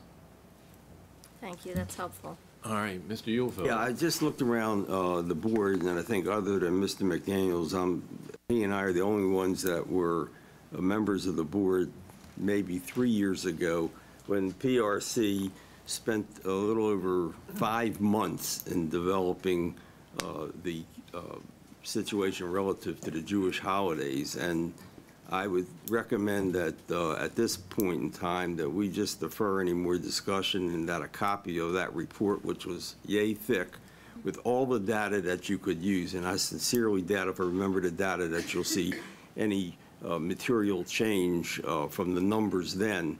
And we actually had public hearings as well. I suggested everybody on the board get a copy of that and review it, and then we probably can have a more fruitful discussion without wasting a lot of time. Could we get a copy of that? Sure. Yeah, I think you'll find it. Questions or comments? Mrs. Causey. Mr. Duke, in the presentation, you talked about the calendar committee meeting and the members that were involved in it, collective bargaining units, the superintendent, staff designees, and invited stakeholders. Could you tell me how many people attended the meetings, how many meetings were there, and how many people attended each meeting? We had 3 meetings. They were held on April the 24th, and we had 18 in attendance. We had a meeting on May the 1st, and there were 15 in attendance. And then we were asked to convene again, and we did so on September 14th, and we had 8 in attendance. So the 8 in attendance voted on option A. Was there a vote, or is it just you had discussion and then you as we reconvened the calendar committee at the behest of the superintendent. Because of the considerations that she wanted to make sure that the calendar committee had taken into account, those being obviously whether to stay open or to close, and the concerns were the fiscal impact and also the safety impact or security impact in having sufficient supervisory staff in schools to supervise students adequately. And what the meeting on the 14th was, the 14th of September, was to go ahead and revisit the recommendation that had been made by the committee to the superintendent, and to ensure that we had discussed and we had taken into account those concerns, which we had in the 2 previous meetings. We had long discussions relative to the fiscal impact and the degree of substitutes that may be needed and the absenteeism that may occur or could occur if we were to remain open. And the committee still felt that the original recommendation was the recommendation that they wanted to bring to the board. Okay, so because Mrs. White is our new interim superintendent, she was appointed after May 15th, and so after May. Yes, I'll speak to that. So again, the committee's recommendation was to remain open on the Jewish holidays. Again, as Mr. Duke said, I wanted to make sure that we had taken into account all of the other kinds of considerations that we think about instructionally. I think that Ms. Schaefer spoke to as well. And so I asked the committee to reconvene to consider those things yet again. But the committee's recommendation, I believe it was on May 1st, correct? Was to remain open on those days. So it was just another attempt just to make sure that that was indeed the committee's recommendation. And as the committee's recommendation, I felt it was our responsibility, especially since we had folks volunteering their time to serve on the committee, to make sure that they're looking at the hours. I know that we've talked a lot about teacher days, but what's at stake, really, the issue has to do with student hours, particularly high school student hours. And so we wanted to make sure that we're honoring the committee's recommendation by bringing the committee's recommendation to the full board for consideration. Thank you, and I appreciate that. And that leads me to my second question, which is the number of the hours of our high school day. So, Dr. Mayo, you mentioned it's 6.5 hours per day. So what is the average for other school systems in the state? It ranges anywhere from Most school systems are probably 6 hours and 45 minutes, probably around 8 or so school districts, and then we have a handful that are 7 hours long. Okay, so for the average, let's say 6.5, 6.75 is the difference. Have you calculated what the year-long instructional time difference is? Yes, if we kept the calendar as is and we added, if we had a 6.75 hour day and we kept the calendar as is, we would actually have in option A balance of 55.5 hours, which equates to like 8.2 days. And in option B, you would have a balance of 49 hours, which equates to about 7.25 days. Okay, thank you for that. My concern is, number one, the operational issues related to the school calendar, but also in general, for our students and our teachers that are trying to achieve and compete at the high school level, where they're taking advanced placement classes or their GT classes or honors classes, and they're in some cases doing SAT prep and taking the SAT, that our students may be at a disadvantage if they are not receiving the same instructional time as their counterparts in the state. So so thank you for that information, because that is important to know. I did have one other question. Mr. Ufelder had mentioned the work of the Policy Review Committee under the former chair, Romaine Williams, and I was wondering, I believe that report is online. It is, it's on the website. But there was also a public hearing that she held. Was that recorded and also online, or is that not available? I'd have to check. If you could check, if there's maybe minutes to that meeting. Mr. Ufelder mentioned a hearing. It was December of that year. Okay, that would be helpful just to review. And what I recall from that, the work that was done, is that there was language, and I don't know whether it was a direction or a recommendation to the superintendent at the time, that on the Muslim holidays that did not receive days off, that there would be no field trips, no exams. So if those students chose to observe their holiday, that they would not be negatively impacted in severe ways. So I'm curious if that direction or recommendation to the superintendent would be considered to be added to the calendar, if to the option where schools would be open on the Jewish holidays, so that if students and teachers take those days off, that there are not significant educational issues that they have to deal with. So is that a consideration of the committee, or is that a consideration we can ask them to look at adding? Well, it can be added and annotated, but also MSDE has directives, and they have a calendar of religious holidays on which students testing is not to take place, and where students are to be given leeway, if you will, relative to academics if they choose to be absent on those days. But definitely, yes, we could always add, as we do for the Muslim holidays, we can add a footnote to the calendar. So does MSDE have that as a recommendation or as a requirement for LEAs? It is posted, no, it is posted on their website, and it's a standing policy. Okay, thank you. Mr. Young. There's been discussion about the number of hours as far as 6.5 versus 6 hours, 45 minutes. With some of our bargaining units like TABCO, there is in their contract, it says they can work X number of days. But in their contract, does it limit the number of hours within a day? Yes, it does.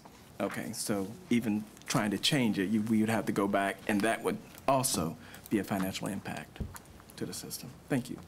Mr. McDaniels. Thank you. Just a quick question about weather again.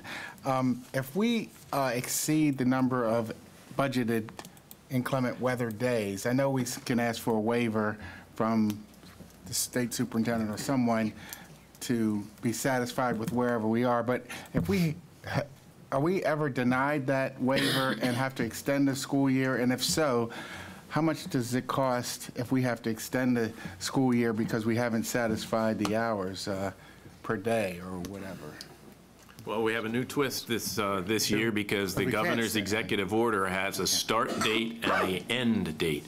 So we need to begin the Tuesday after Labor Day, and we need to be done by June 15. Never mind. Actually, because of that, all of the, or maybe almost all of the professional development days are front-loaded before the school year begins. That's correct. Yes. So if there was an extra 15 minutes or an extra 70 hours or whatever you said in the school year, teachers would have an opportunity for professional development days during the school year. We could embed in professional development days throughout the school year. I believe it may have been the case in many years ago, but since our hands are pretty tied as far as the hour requirement, we've had to take away a lot of those days and front load them. Right. All right. Let's see. Mr. Stewart hasn't spoken. Well, I think it'll be quick, but the point is, we've also received instruction, have we not, as it relates to the waiver process and what would happen if inclement weathers overtake our schedule, that inclement weather days, that there really isn't tremendous flexibility or even that much flexibility in our waiver process. Is that correct? Well, in the past, in order to, let's say, receive a waiver, the state wants the school system to show that they've tried to make some type of good faith effort to maybe arrange some days that may have been a holiday or some type of day off, like let's say a professional development day for teachers, wherein students were out.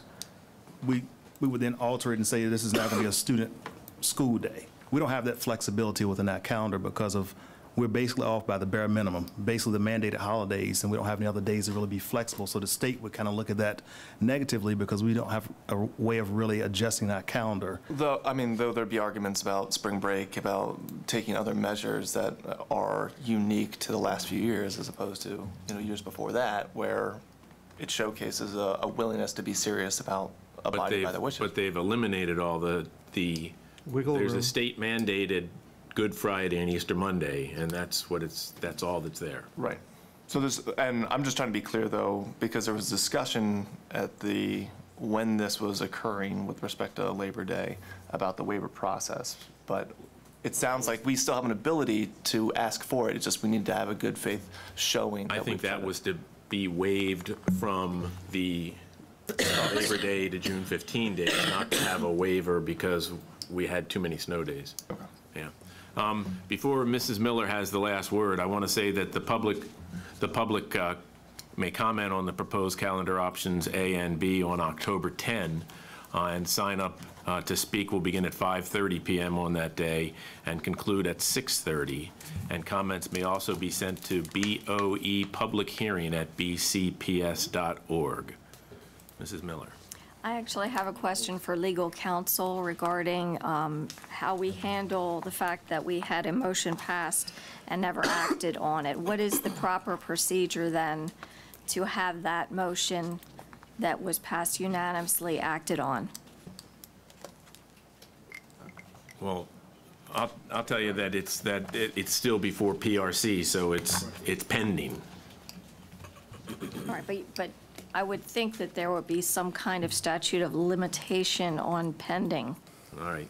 So we'll see what we can do about that. But there hasn't been action by PRC yet, and it's still on the queue of matters that PRC has. As you heard from Mr. Virch, there are plenty of other matters on PRC's and in fact, the PRC was actually out of business for several months this summer. I would still have the floor, please. I would still like to have an answer from legal counsel on what the proper procedure would be. We'll talk to legal counsel and get back to you on that. And Mr. Uhlfelder has a quick comment. In the determination of A and B, was the potential financial cost discussed? I just want this for the record. In other words, we can all throw out numbers. I got a number in my head because I was told this about a year ago. So, I mean, you discussed clearly the fact that we could be talking million. We didn't talk in specific dollar amounts. We spoke, I informed the committee that on average, the system utilizes approximately 1,000 to 1,200 subs, or has a request for 1,000 to 1,200 subs per day. And we didn't talk in dollar terms, but we did talk in the fact that that could represent, if we remained open and needed more subs, it could represent a fiscal impact. All right, next on our agenda is item J, report on student achievement, multiple measures of performance. For that, I invite Dr. Brown and Dr. Boswell McCombs.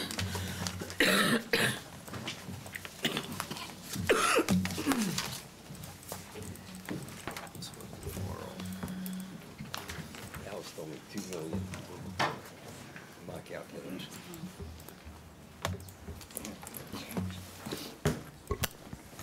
Good evening, Chair Gillis, Superintendent White, members of the board and community.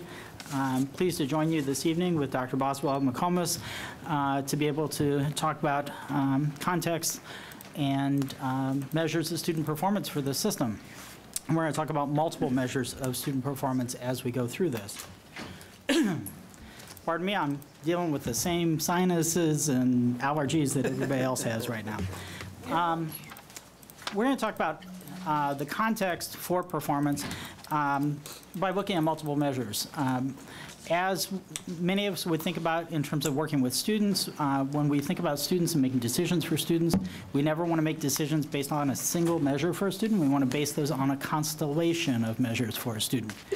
In like fashion, when you look at the health of a system as large as ours, in terms of academic performance for our students, we want to look at a constellation of measures for the system as a whole and multiple measures over time, spanning kindergarten all the way to high school and beyond.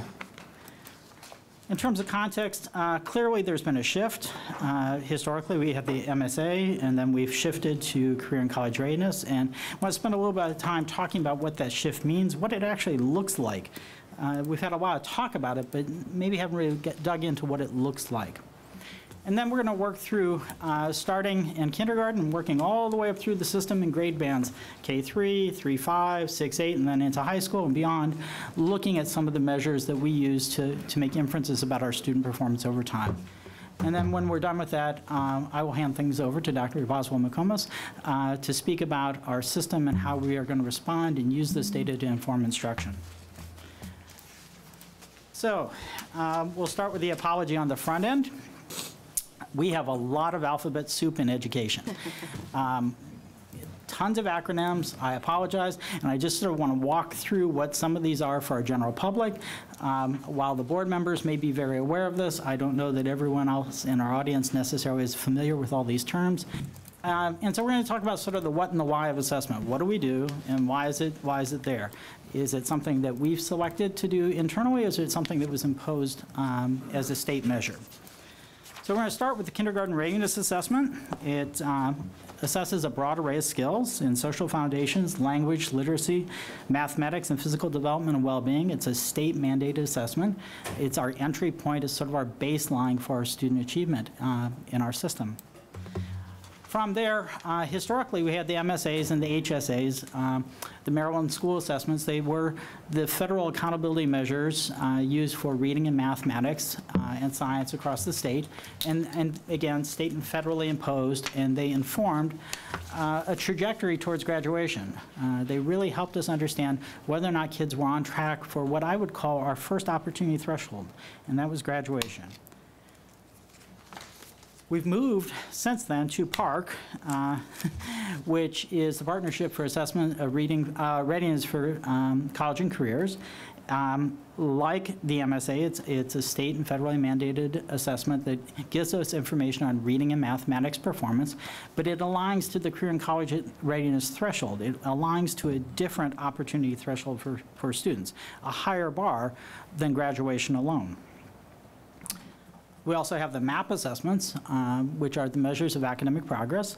It's an NWA tool. It's a system-initiated benchmark tool that we use to measure growth and achievement against a national normative sample of about 10 million students. And it's helped us benchmark towards career and college readiness as we were transitioning to PARC.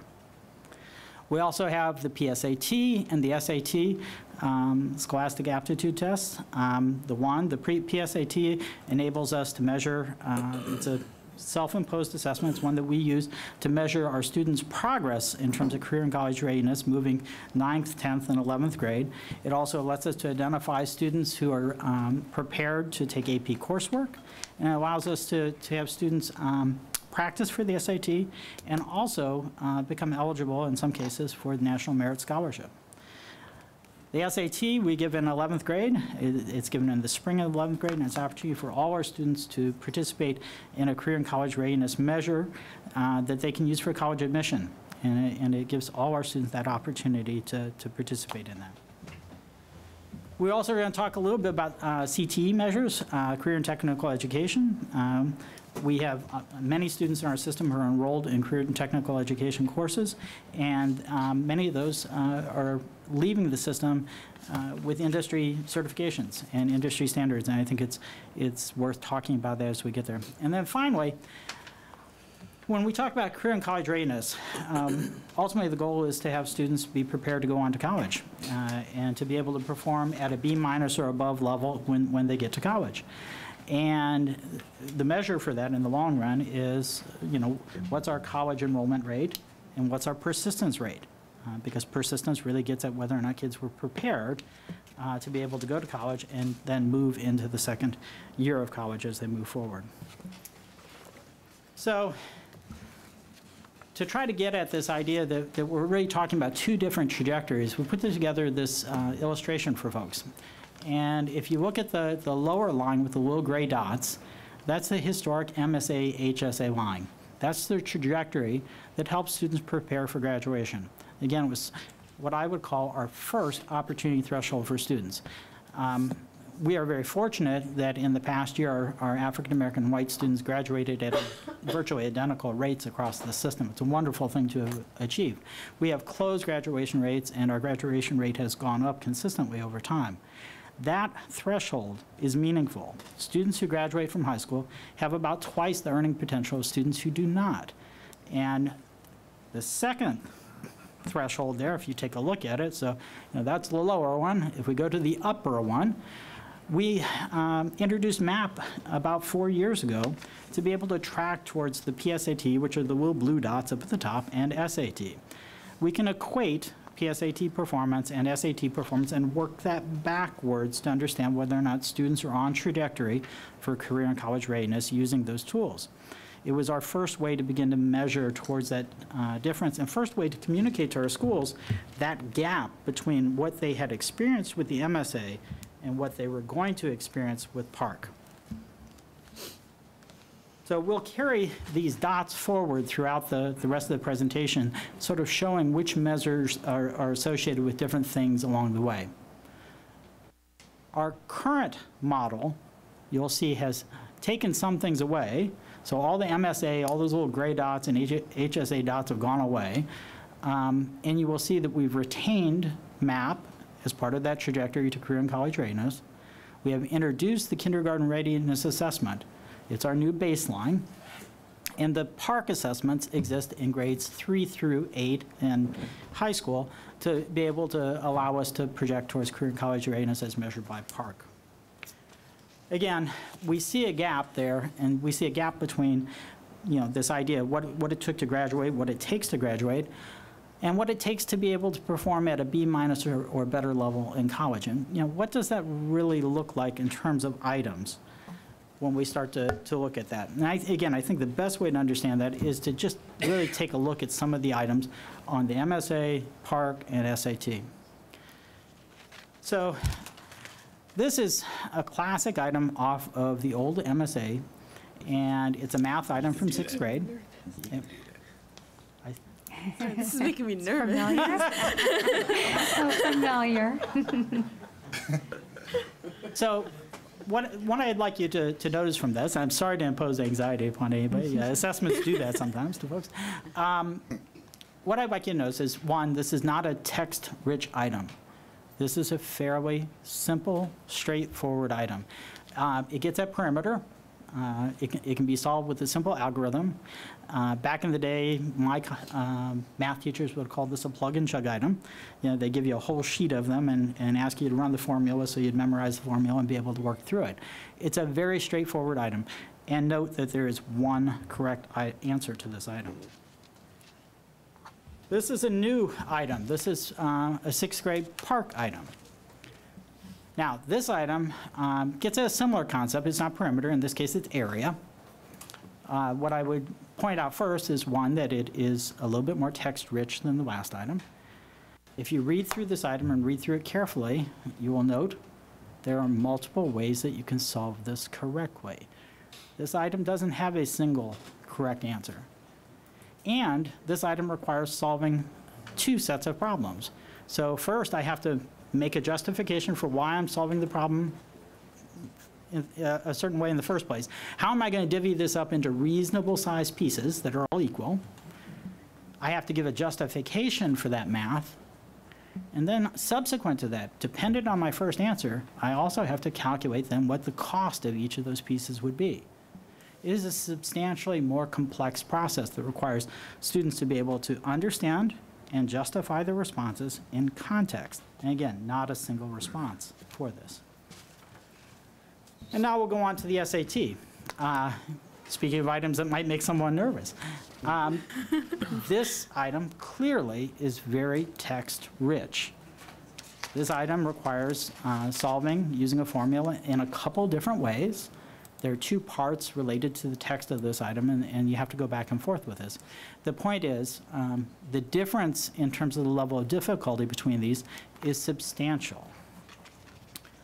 So when we talk about proficiency on the MSA, it's not the same as career and college readiness on PARCC. They align to completely different opportunity thresholds.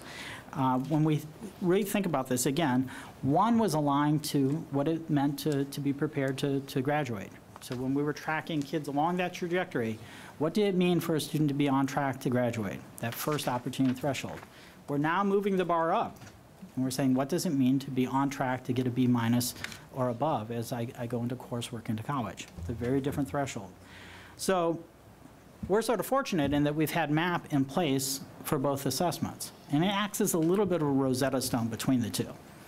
And so with MAP, we can see that tied to the MSA cut point for proficiency, roughly 7 out of 10 kids would have been projected to be proficient on MSA, give or take a little bit on grade and subject. That number gets inverted as we go to PARCC. And it's what we see in our PARCC results and what we see around the state. Instead of 7 out of 10 students being above the threshold for proficiency, 7 out of 10 students are roughly below the threshold for the PARCC career and college readiness. They are different thresholds. They look at different outcomes. They're aligned to different outcomes. So it's a tremendous shift in expectations over time. And I guess what I would want the public to reflect upon is that when the MSA was introduced, student scores were initially low. And then they grew over time, and we closed gaps. And then we saw that our graduation rates went up, and over time we closed gaps. In like fashion, we're starting at a low point, not just us, but the state as a whole, with PARCC, and we can expect that over time that we will grow and close gaps. With that context, let's review our students' performance. So we're going to start with K3, and the two measures that we're going to look here are the kindergarten readiness assessment, and we're going to look at MAP, because those are the two measures that we have that inform us in terms of the entry point of students and also the growth and achievement in grades K through 3. So in terms of kindergarten readiness, this is not good news. Students are coming into the system as the bar is raised in terms of the expectations of student performance. Students are actually coming into the system less prepared. There's been a decline in kindergarten readiness over time, such that at this point, roughly 6 out of 10 students are not entering school prepared to operate at this level standard. Which means that our teachers and our students actually have to grow more in the same amount of time just to keep up with where they were in the past. This is in part tied to poverty, and we know that there's a strong relationship between poverty and student achievement. It's been demonstrated. Matter of fact, MSD recently published a PowerPoint that showed that across the state as a whole, that there's this strong relationship between poverty and student achievement. And we know that in our system, in the elementary and middle school levels in particular, that our poverty rates are higher than the state as a whole. So students are entering less prepared, we're confronted with poverty, and yet we're working to close gaps over time. So looking at reading achievement, again, we're looking at MAP, and this is data that you have seen before. This is data that was presented with our Johns Hopkins partners, and it's been presented in a couple different ways over time. You'll see that if you go from left to right on this, it's kindergarten, first, second, and third grades, and it goes left to right in terms of time. What you will note, if you look at this, is that, yes, our kids enter kindergarten below average, and then when they get to the midpoint of kindergarten, we still see that delay. What you see, however, as you move through first, second, and third grade, is a steady progression in student achievement as we move forward. So our growth rates in these grades exceed the national average in between 14 and 25% over time, and that growth then translates to achievement. And I know there was some question about the degree of growth and what does it mean in terms of student achievement. So being a stickler for how to present data, I've expressed the range of this assessment at this point. I started at 100, which is the bottom. So it makes the differences look relatively small as you move forward.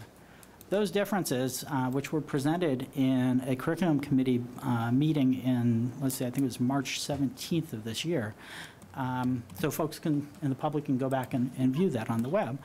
Those differences over time in ELA amount to 2 to 3 months of instruction. Those are significant gains for our students. When we talk about our lighthouse schools, those gains are significant in a practical sense. There are very few things that I'm aware of that will equate to 2 to 3 months of instructional time without actually adding time to the day. A similar pattern exists for math. Again, you'll see that kindergarten scores have been flat over time. Again, we measure mid-year kindergarten. It's a baseline for us, and we see growth moving onward through mathematics with 20 to 27% growth above national average in grades 1, 2, and 3. And we see, again, a movement upward in grades 1, 2, and a little bit of flattening in grade 3, and that comes back in a different way a little bit later. So, tied to the White House schools, again, worth mentioning, we had a constituent earlier mention that Lighthouse schools have led the way with achievement. They have. And what we've seen over time, and again, if we go back to the curriculum committee meeting, you'll see where I walked through in that meeting the progression of cohorts moving forward. Lighthouse schools have, for the past 2 years in ELA, outperformed the national average, which actually shows up here. It's that blue line that goes across there, for the past 2 years. What you will see, and it's a little hard to see in this chart, again, because the range of the chart covers a pretty broad range of the assessment, is that the remaining schools in the system actually follow. So in year 1, the Lighthouse schools are ahead. In year 2, the other schools, the other students catch up. In year 3, the Lighthouse schools go forward again. They advance a little bit more, and the non-White House students catch up in the following year.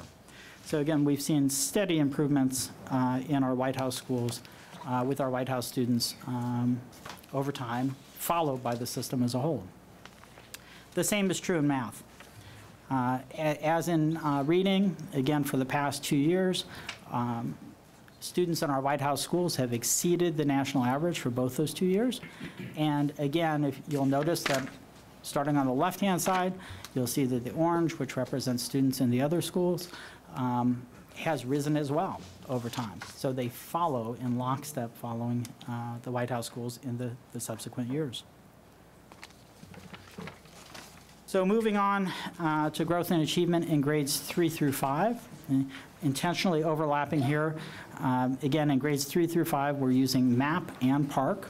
We use MAP primarily as a measure of growth, but it also informs us in terms of achievement. And again, we're then connecting the dots with PARC as we move forward. If we look at ELA, again, based on MAP, growth exceeded expectations by 16 to 17% in grades 3 through 5. And again, it led to improvements on MAP that for the first time exceeded the national average in all 3 grades. That, in turn, was reflected in PARC. And you can see that between 2015-16 and 16-17, we saw improvements in PARC across the board. Results in mathematics were a little bit different. While growth was adequate on MAP, the average achievement on MAP declined slightly in 3rd grade, which we saw before. And these overall difference, and again, declined slightly in 5th grade as well. These overall differences in the mean score for MAP are actually then exaggerated when you get to the cut score for career and college readiness on PARCC. Results in these grades were also mixed at the state level. Now we're going to look at this data a little bit differently, and the state has started to do this, and this is in line with how the state's going to look at accountability for our buildings. They're going to do grade banding. So if we look at grade banding for grades 3 through 5 in elementary school, this is how they're going to aggregate the data for that purpose. And what you'll see that in this case, again, the lighthouse schools in grades 3 through 5, the dark blue bar to the right, exceed the performance of the state as a whole. Whereas, again, the students in the other schools at this point are lagging behind. But again, historically, what we have seen is that they have caught up as we've moved along. Mathematics shows a similar pattern. The pattern continues with mathematics, with, again, students in our lighthouse schools outperforming the state as a whole, and our non-lighthouse schools, as we would expect, would be following behind. Moving onward through grades 6 through 8, again, we use MAP and PARCC for our measures in this case. And this gets a little bit more complicated, and particularly when we get to mathematics. In terms of ELA, growth rates in reading exceeded the national average, but they were much more modest in comparison to the lower grades. While the achievement on the MAP increased or slightly remained stable, we didn't see the gains that we saw in the lower grades, and that sort of makes sense in terms of where we are with our implementation of some of the things that we've done. So the scores that we saw on MAP are largely consistent with what we see on PARCC, where scores went up or remained stable in this grade band. Mathematics, to say the least, are mixed. If we look at math here, again, the growth rates here, where we've seen growth rates that were 10, 15, 20% above average, here the growth rates are really comparable to the national average. So we're not seeing that additional bump in the middle school grades. And if we look at this, this PARCC data is really inconsistent. The 7th grade scores are the lowest in the state. And yet the 8th grade scores are in the top 25% of the state. So how do you go from the lowest in the state to the top 25 in the state in 1 year? That's hard to make sense of. Part of it begins to make sense when we look at algebra. And so I put in the algebra slide here, and I've disaggregated it by grade. And what you see is that we have some very high-performing students who take Algebra 1 in 6th and 7th grade, and they outperformed the state as a whole, again, the orange bar in the middle, and significantly outperformed the state as a whole. Our students in grade 8 and high school don't perform as well as their colleagues around the state. So one could ask, well, looking at 7th grade, what proportion of our students take Algebra 1? Well, about 1/3 of the students who take Algebra 1 at the state level across the state are in BCPS. We have a disproportionately large representation of students who take Algebra 1 in 7th grade. So while I'm not trying to say, math is rosy, I really have a hard time trying to give the community a consistent picture with PARCC, because it's not a full cohort. It's not an apples-to-apples comparison. Fortunately, we have MAP in this case, and MAP gives us an apples-to-apples comparison. We've got a full cohort. We have our entire 6th grade takes MAP. We have our entire 7th grade take MAP. We have our entire 8th grade take MAP. It is a full cohort comparison. And what we see is that mathematics is a challenge. Our scores in mathematics are flat or slightly declining across grades 6, 7, and 8. And I think this is the most honest representation of our mathematics performance at the middle school level. I cannot make sense of, lowest in 7th grade, top quarter in 8th grade. That isn't a reflection of the whole cohort. That's reflections of subsets of students as they move forward. Moving into high school. we have a list of things that we look at. Again, we look at PARCC, we look at PSAT, we look at the SAT, we're going to look at CTE, and we're going to look at college readiness and persistence indicators as we move forward. In terms of PARCC, the one consistent cohort measure that we have for PARCC in high school is ELA 10. And I'm pleased to say that our students showed a 4.1 percentage point increase in ELA 10. And those gains on PARCC were observed across all subgroups. And that's really very good news for our students. When we look at SAT data, and I know that there was a release on SAT today, and I want to sort of clarify, this is SAT day data. This is our 11th graders. The data that was reported today had to do with college-going seniors, different numbers and aligned to different thresholds. When we look at our SAT data, we see that our scores have gone up both in evidence-based reading and writing and mathematics. And this is an apples to apples. It's on the same scale because it was given in the spring of both years. Access continues to increase. We have more kids taking it, and we see, again, performance increasing across the board for all subgroups. I know at least one person here will probably be curious about ACT data. And our ACT data has also been increasing. We have between 700 and 800 students a year taking the ACT, and we have about 63% of those students who are meeting the career and college readiness threshold on the ACT. The benchmarks for this, for 11th grade, again, different than high school, or different for 12th grade. They are 460 for the evidence-based reading and writing, and our students exceed that. And 510 for mathematics, again, indicating that we're a little bit below that on mathematics, in an area that we need to work. Moving forward, we've talked about graduation data, and again, our students have been showing steady improvements in the graduation rate, and those gains have been observed by all subgroups with the exception of our English learners. We've talked about that before, and it's an area that we need to continue to focus as we move forward. And last year, for the first time, our African American and white students graduated at comparable rates, virtually identical. So now transitioning more to post-high school, or things that are associated with career and college readiness as final indicators. In terms of CTE and career, we have greater access at this point. Our CT enrollment's up 6% from the prior year. We have over 15,000 students who are engaged in career and technology education courses. And we have improved career readiness. More students are completing their CTE pathways. And in terms of that readiness, that it also includes more students meeting industry certification standards, with 79% meeting industry certification standards, and nearly 74% meeting dual certification with the college system in the state.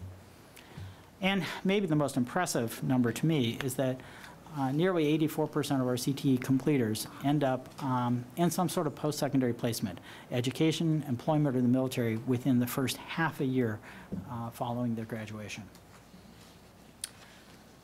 Finally, and I'm almost done and ready to hand this over, we use National Clearinghouse data to understand our college-going rates. And one of the things that has been impressive to me is that as our graduation rate has increased, our college-going rate has remained stable. Some might question, you know, as grad rate goes up, are things getting watered down and are folks not going on to college? That's not the case. We see that our our college-going rate has remained stable. And more impressive to me is that our college persistence rate, those students who go on, who are adequately prepared to earn enough credits to go into their second year of college, has actually increased. And that those increases have been observed across both community college, four-year college, and across the institution types, both private and public.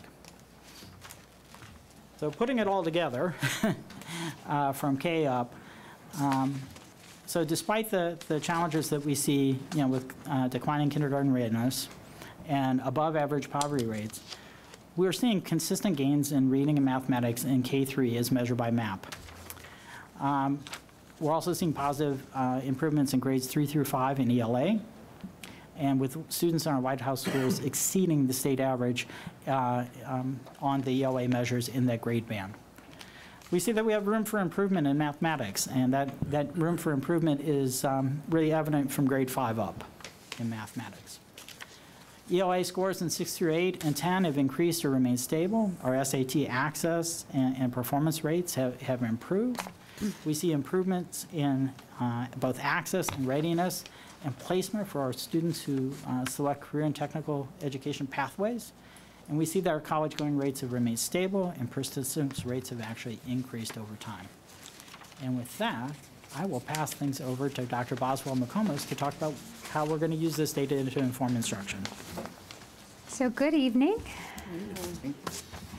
So moving forward, what I will have the opportunity to talk with us tonight about is what are we doing now that we analyze our data, and you saw the constellation of data that we work through with different grade levels. So what is the deep work that we're doing instructionally? And I'd like to first talk about mathematics. What we recognize when we look at the different measures is that there's really 3 key aspects of difficulty that our students struggle with regarding our mathematics performance and our mathematics growth.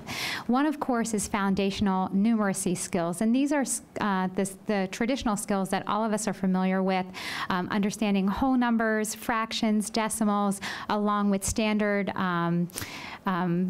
math facts, right? Adding, subtracting, multiplying, and dividing. And their ability to be truly fluent in those numeracy skills in grades 3 through 6. Second is algebraic expressions and equations. Having our students in grades 6 through Algebra 1 recognize how to identify algebraic expressions in a given context to be able to construct those algebraic expressions, as well as the multiple steps to solving them computationally with accuracy, which of course is very anchored in their numeracy foundation. So we see students who of course struggle with foundational numeracy also of course then struggle with algebraic expressions and equations.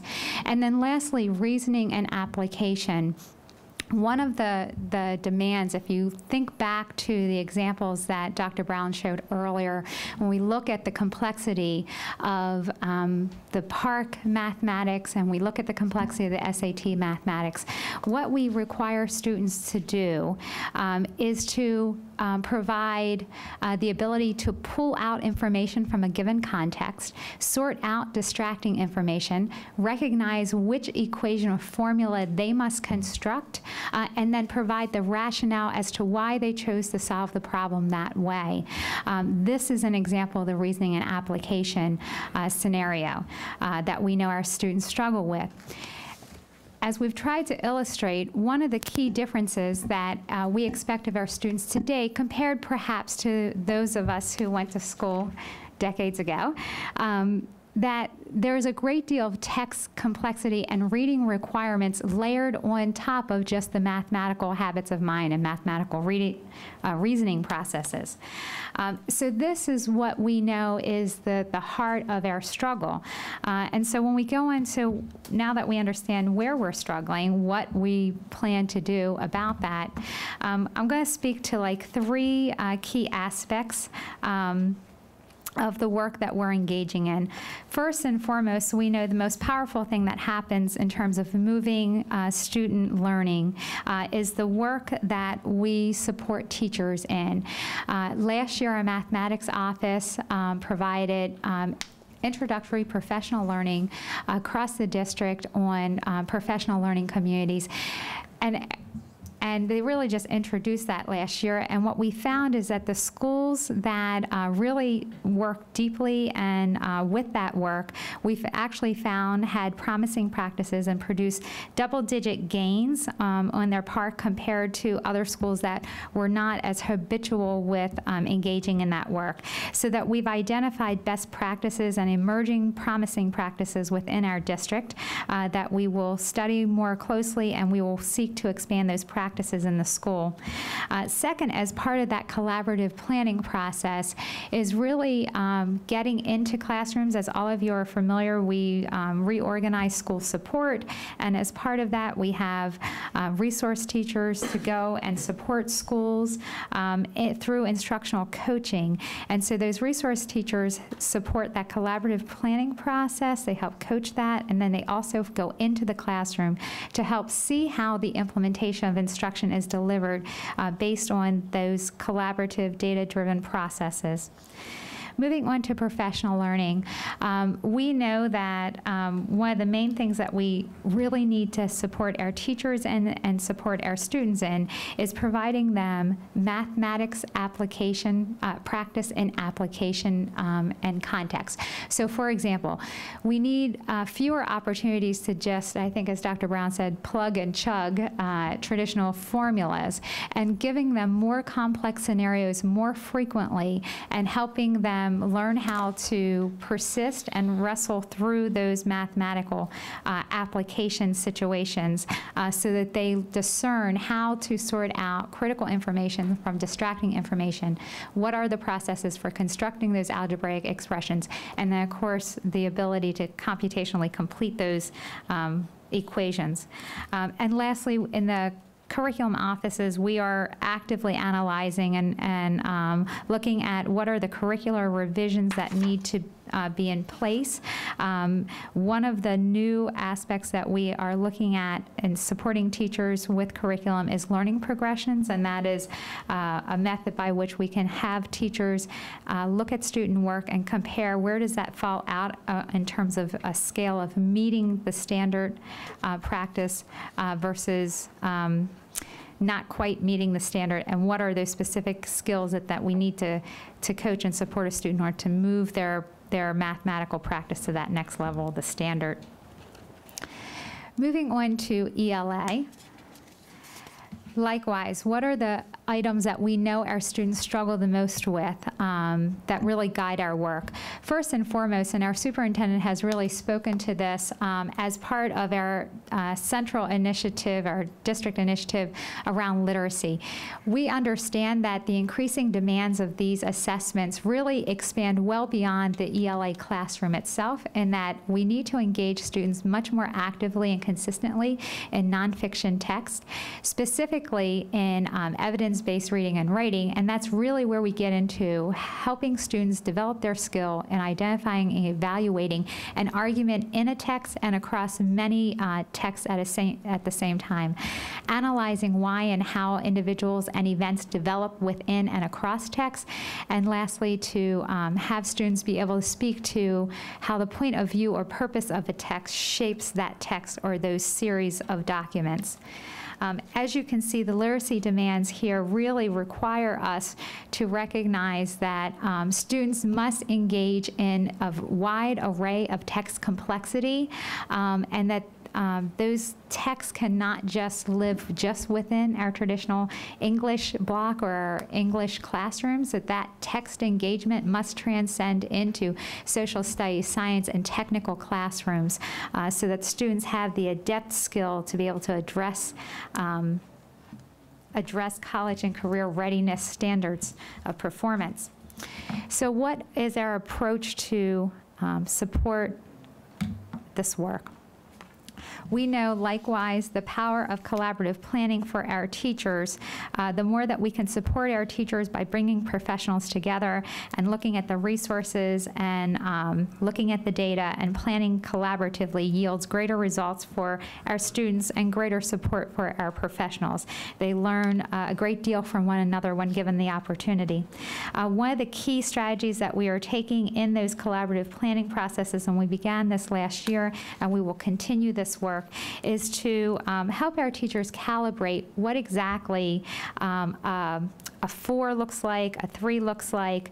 We call this range finding, so that we use public release documents and for teachers to actually understand what a high-scoring constructed response looks like, so that they can have a good sense of calibration for analyzing and assessing student work and providing feedback to student work.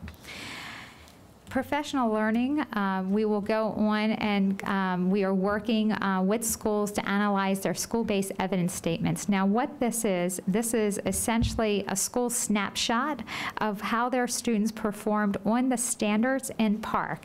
And so these school-based evidence snapshots, if you will, make it very visually clear to school leaders and to teachers exactly what standards their students are doing well on and where their students are falling short on. And it helps the school then collectively focus on what is something, what is a specific standard within their building that they can target and move and focus their work and our student growth on. Going on, as we have spoken about earlier, the importance of developing nonfiction text strategies. As many of us here tonight recognize, reading a novel is a very different skill set than reading a technical piece of writing. And if you're reading a wide array of text, some of which may be technical, some of which may be journal accounts, some of which may be examples of fiction, and you're analyzing that,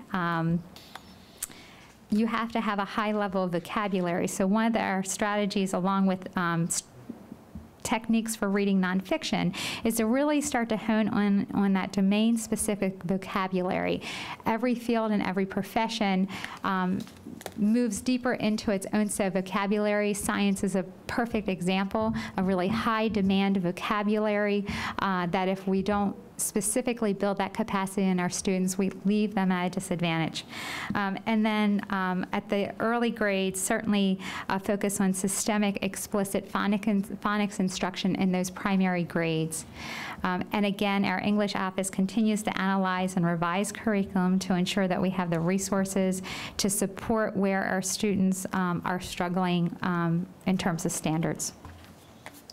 So, I'm sorry. go ahead. I was going to say, before we get to questions, I just wanted to take some time to thank our teachers and our administrators as well. We can see the need for literacy across the disciplines, as Drs. Brown and McComas have stated, and I know that our teachers and administrators have really taken hold of that message, and they understand the need for literacy across the disciplines, and so they're working diligently. I've had the pleasure of visiting several classrooms, and I see how hard our teachers are working across the disciplines to make sure that literacy is a focus.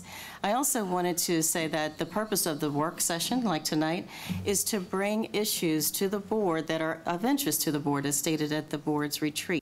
So this was one of the areas that was one of the top vote getters, if you will, in terms of student achievement. We wanted to make sure that we're giving you a full and robust picture of student performance, not just related to Park, but including Park, as well as MAP, our CTE performance, our graduation performance, so that you have a full picture of how our students are performing. That means the good, the bad, and the ugly sometimes, but we wanted to make sure that you have an honest and full account of how our students are performing, as well as the actions that go along with that performance based on root cause analysis that we've done. So thank you to Drs. Brown and to Dr. McComas, not only for their analysis, but also for their action. Yeah, and I'll join in and say I know that I speak for the board when I say thank you for the fine presentation you made, both the data side and the what are we going to do next side. With that, are there questions or comments that board members have of either either of our speakers? Mr. Uhlfelder. I think, and I've read a lot on this, and I'm sure we all have, that the impact of poverty has throughout your presentation. There's no doubt in my mind that is a main factor, and if we drill down to the root cause, I think we'll find that poverty, runs the list. Now I don't know how we can solve that. We have a greater influx of poverty kids in the county than we've ever had before, and the numbers say that it's going to continue to increase. And so, how do we get down to that root problem and solve that problem, or at least in some way address the problem so that within the literacy, because I think poverty and literacy correlate, how are we going to do all that? I mean, where's our answer for that? We don't control the poverty, I understand that. Right. And while we have no silver bullet, I will tell you that one of the most significant and powerful things that we can do as teachers is to first truly understand where each and every student is. And that's why the importance of really having baseline data, diagnostic data, to really understand where each student is so that then we can craft those learning experiences. I think many of us experienced over the last, 50, 60 years, our models of instruction really were largely one size fits all. So what we recognize is the more that we can tailor learning to a student, recognizing where they start, it gives us a much greater opportunity to move them forward, no matter where they start. So as a student who comes in, who may be coming from an impoverished background, where their starting line is very different than a student who comes who's not impoverished. And what we need to recognize is that what we do for each of them needs to be different. And again, Mr. Yulford, there's no silver bullet, but that is truly one of the most powerful strategies we can do. I kind of, in my own mind, think about it as the difference between group exercise and working with a personal trainer. If I go to a gym and or when I was in the Army and we did exercises, we all did the same exercise at the same rhythm. I got something out of that, but when you work with the personal trainer and they tell you lift your elbow and do this, it's a whole lot harder, and I got a whole lot better, a whole lot faster. So sorry to make such a uneducational comparison, but for me, this is how I think how much more powerful that approach is for our students. Do you think that your presentation, and maybe it gets adjusted, is one that should be presented at PTA meetings and back to school night? So parents understand not only what you're recognizing, but maybe what they have to do. Mm-hmm. I certainly think it's always helpful to engage our families in understanding where their student is and where our students are, and certainly the more we work in partnership, the better our students will thrive. Thank you. And there's so many moving parts, not to complicate things, but school-based nutrition, I'm sure, has a major play in the process as well. Ms. Schaefer has a question. So I was wondering if any programs that would be established to increase SAT scores or PARCC scores would be elastic and up to the schools, or like county mandated, I guess. At Pikesville, we've started to do this thing called Project 520, which is where every morning in your English or math class, you would take a practice SAT in either English or math every day forever, I guess. For seniors, at least it's the first 2 quarters, to try to get our average score up to a 1040. And we also do Sit for Lit, which is, I think twice a month we read for 20 minutes in various classes. So it's not always our English class we're reading. Like I read in my multimedia class, which was kind of weird to do in front of a computer, but it was really interesting. And I was just wondering if that would be a mandated thing that BCPS would give to the schools, or if they would give the opportunity to give to the schools to do what they want to do, because not every school has the same test score. Mm-hmm. So, go ahead. Our school progress planning process each year actually provides schools quite a lot of autonomy. Schools have the opportunity to do a root cause analysis. We've done one systemically here, and Dr. Boswell McComas has gone through and talked about our systemic response in terms of curriculum. But buildings have the opportunity to do the same process, and obviously the needs at Pikesville are likely very different than the needs at, say, Lansdowne. And so what happens is when folks who are very close to the students do a root cause analysis, then they tailor responses that they think are going to help their students move forward, and then implement them. While we expect to see changes in SAT, while we expect to see changes in PARCC scores and graduation rate, et cetera, we do not drill that down with a by student target in terms of expectations, or nor are we that prescriptive in terms of you will do this as a school. Mr. McDaniels. Thank you. I certainly wanted to echo the comments about thanking you for the presentation and helping us understand where our students are. I really think this is what we are really about, is a system, so thank you again. I wanted to ask, during the information you presented, you mentioned that the graduation rate for black students is very close to the white students. And I think over the recent months and years, we've seen information that comes to the board that helps us understand how we got there. There are additional resources to keep track of where kids are so they don't fall behind, and bridge programs to help them keep. So we kind of can see how that's connected.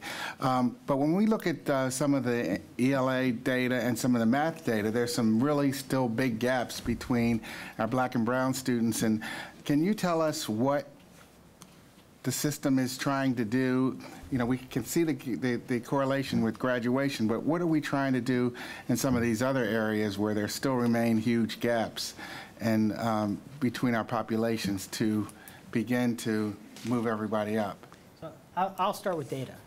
Okay. So I know that over time we've talked about how we use data to help inform the grad rate. And as you mentioned, Mr. McDaniels, we know when students are off track, we know why they're off track, and we adapt and respond to that. When we develop those trajectories towards career and college readiness, we wanted to be able to backward map readiness over time so that we had data to know where students were with respect to that trajectory. Are they on that path to become career and college ready? So that we could intervene earlier with students. Because, you know, quite frankly, if you wait until high school to try to close that gap for the SAT, that's pretty challenging. And so that same structure that we've used for graduation is in place and is beginning to inform our work towards closing the gaps in terms of student achievement as well. Okay. All right. And one other just comment to follow up Dr. McComas' comment about having understanding. Some of the charts that we're presented with where it's stated we're exceeding the state levels or improving from year to year, the chart just showed, you know, a very small difference. And then other charts that showed a bigger difference, the comment was, well, there's a slight decline here. And it's very difficult for me, I just say as a board member, to really understand the whole story without either some percentage or some more information. So I'm just saying, yeah. So y'all got some books today. Okay. They have a lot of information in it. I will say that again, the charts, the way they were presented, I did my best to keep the axes stable. Okay. To make a fair comparison over time. That can make it really hard to see the differences. It's much easier if I just sort of blow them up Right. And reduce the scale so that you're just looking at a narrow window of it. Where we have invested the most time with our personalized learning, we have seen gains, again, that equate to 2 to 3 months of instruction. Those are reflected on MAP over time versus our baseline before we introduced that to where we are today. 2 to 3 months of instruction is a significant amount of time. Okay, thank you. Mr. Young. In your presentation, you mentioned the increased poverty rate, you mentioned the decline in kindergarten readiness. Associated with those, well, maybe not associated, but is there, or do you see that part of the problem are, you know, maybe transient students that are not there long enough to get the services that they need? It's always an issue. I can speak instructionally, but if you... Yeah, take a swing I'll at it. take- Yeah, so, 'cause I don't have the data. Right, and forgive me, Mr. Young, I don't have the transient numbers in front of me, but I will certainly speak to firsthand experience as a teacher and principal. Certainly, you know, the less stable an environment a child lives in, the more and more challenging it is for that child to be successful academically. And so transiency certainly is dramatically impactful for students, and obviously would also be impactful in terms of our data analysis. But I think this again speaks to the importance of our climate work in our district. You know, our superintendent has been clear clear about literacy and climate, right? Because what we need to do is reach out and embrace each child, understand their story. We need to know what that child is facing so that we can deliver just-in-time supports, both academically, socially, emotionally, and fully leverage all of our multi-tiered systems of support for a child. So I think as a person who has worked firsthand with students in that and worked with students who are not in that case, I can tell you that's really where we as a system have to pull the full orchestration of all our resources together. And in terms of the data, it is worth mentioning, Mr. Yang, you do bring up a very good point. Some states impose rules on which students can count and which don't in an accountability model. The data that we presented today is raw data. It's the students who took the test. And it's not taking any students out based on how long they were with us. It's not applying any rules that exclude students. You're seeing a full picture of the students who were enrolled at the time of the test. That's true of the data that you have in front of you in the book tied to MAP. It's true for the PARCC data as well. I think that's the most transparent way, at least initially, to present the data, though your question is a good one, because we do know that the transiency is often associated with lower performance on assessments.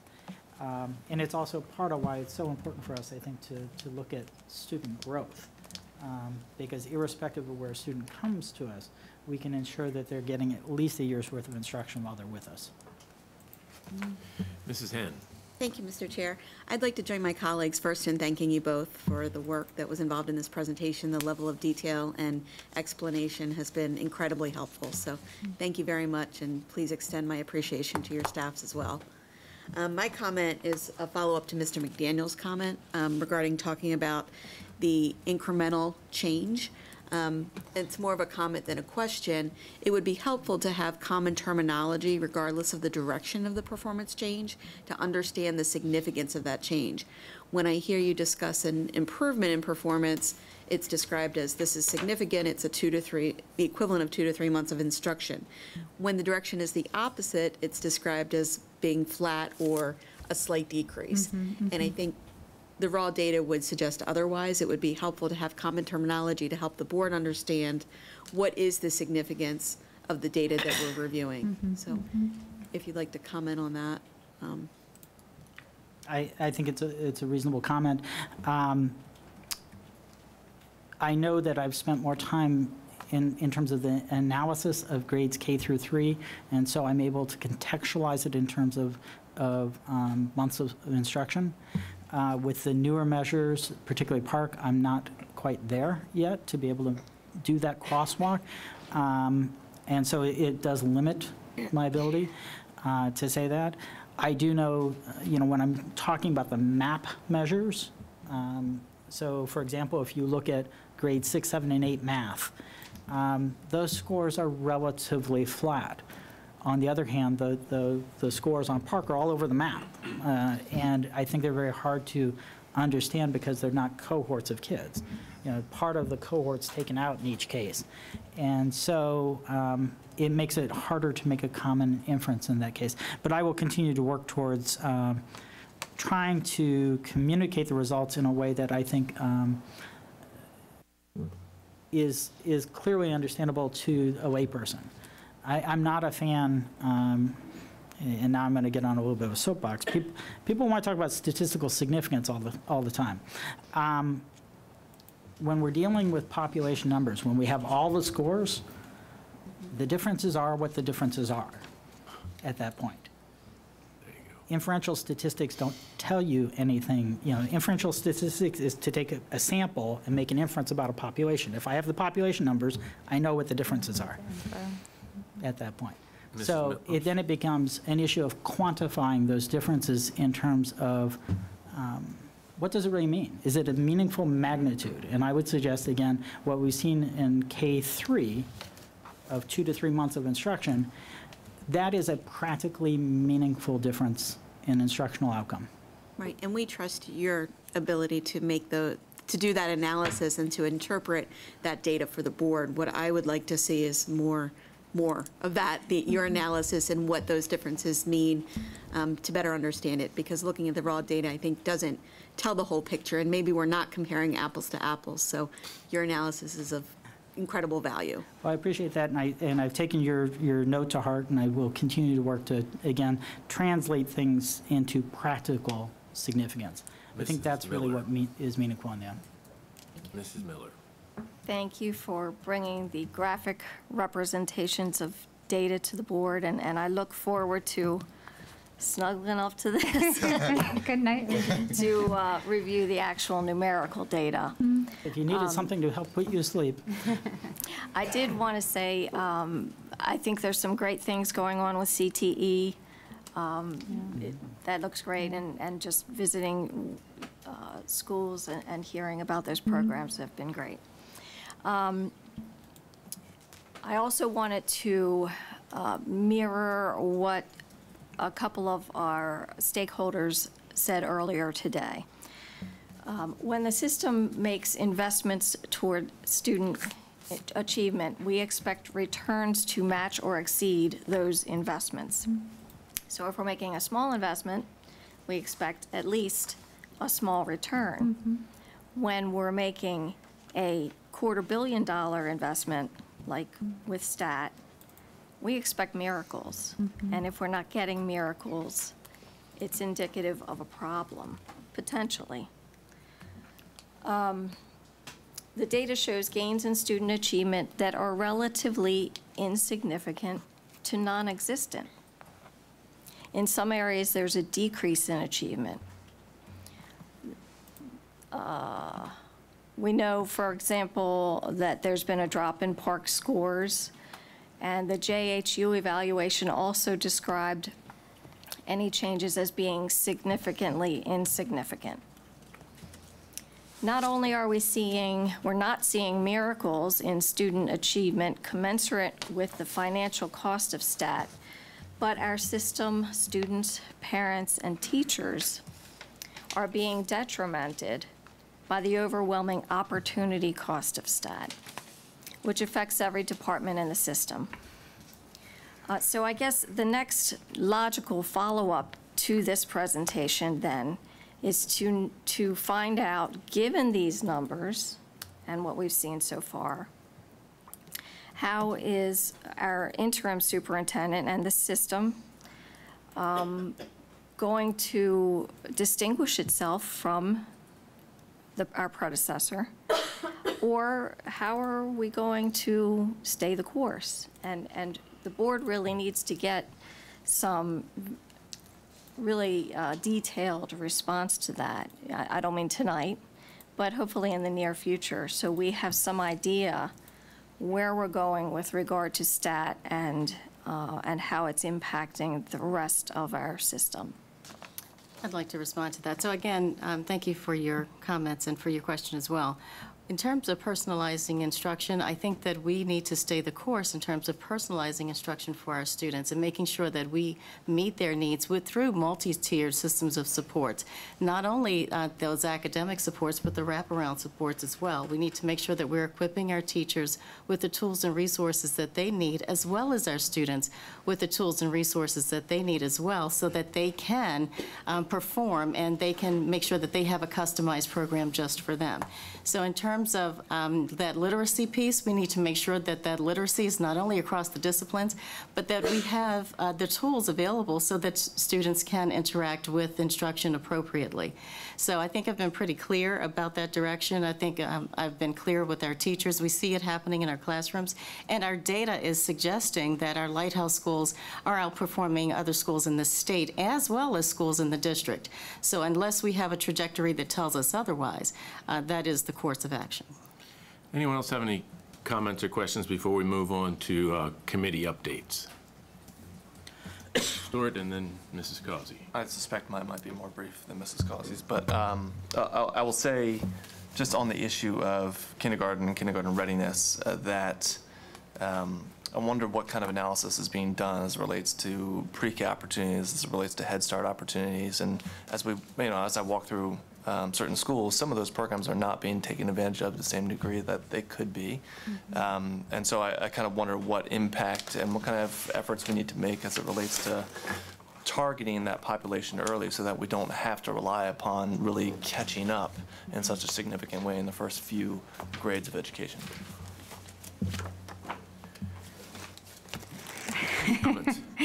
I would certainly say, you know, first, of course, I mean, things that are not universally funded, we have patchwork experiences for students. And so we recognize students prior to kindergarten, they enter kindergarten with, you know, a wide array of experiences based on what their families were able to access, whether that's because of their awareness of the programs or their ability to actually transport to and from programs prior to kindergarten. These are, if you start to really unravel those, what happens before kindergarten for children.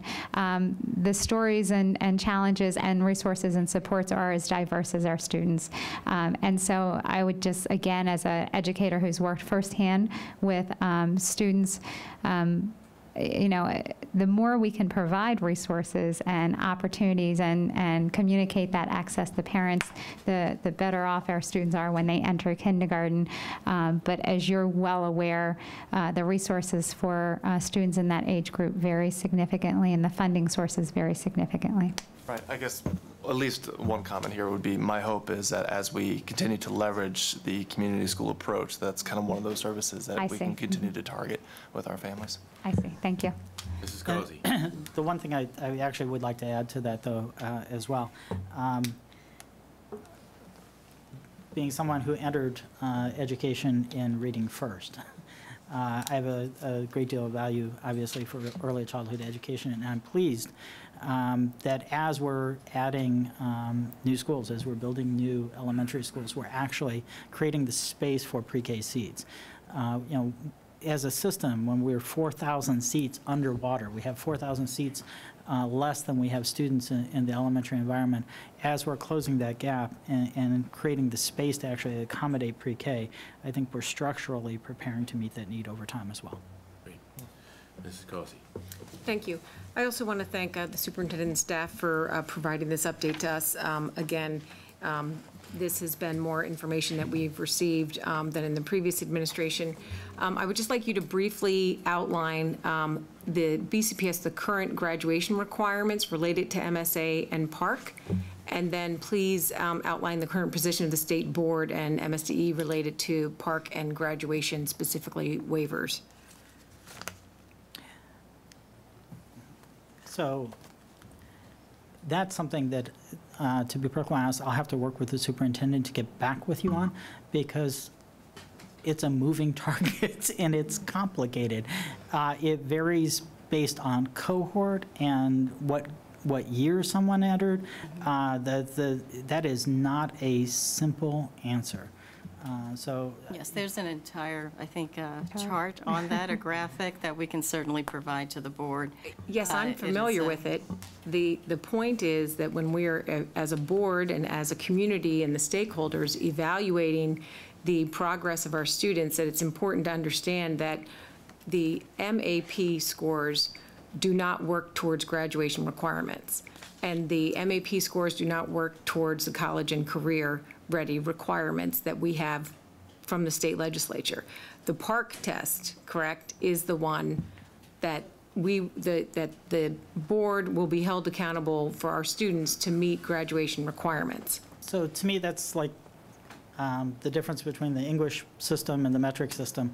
One can linearly translate the scores between the two. PARC's only given once a year. I think we need more data to inform instruction, and MAP triangulates with that and gives us a very similar picture. And it's the cut point that we use that aligns. Right, and I agree with you that we need more information, because when you're presenting the information to us about math and saying it's mixed, when actually there's declines, we need to understand that. And when I Actually, I think I was pretty clear in saying that the math scores declined in grades 6 through 8. Yes, and the thing to understand about, thank you for providing this, what I would like is after we review this, the time to submit additional questions related to the information that we just received today around our students' performance, because what's important to understand is that we need to work to get our students ready to graduate with the new requirements coming from Park. And that I would also say that I'm curious why the performance measures that were adopted by the board in July 2015 under Blueprint 2.0 were not also included in this, as you talk about having a constellation of scores. For instance, the percentage of grade 3 students demonstrating on grade level reading was not included in this. It might be in the larger information we received, but we are currently on a downward trend. From fiscal year 14, it was 57.2%. Fiscal year 15, it was 52.3%. Fiscal year 16, it was 50.2%.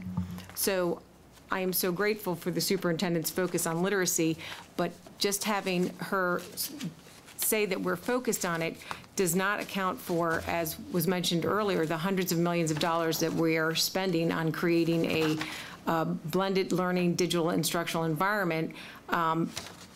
We really have to understand where all of those support opportunity costs are.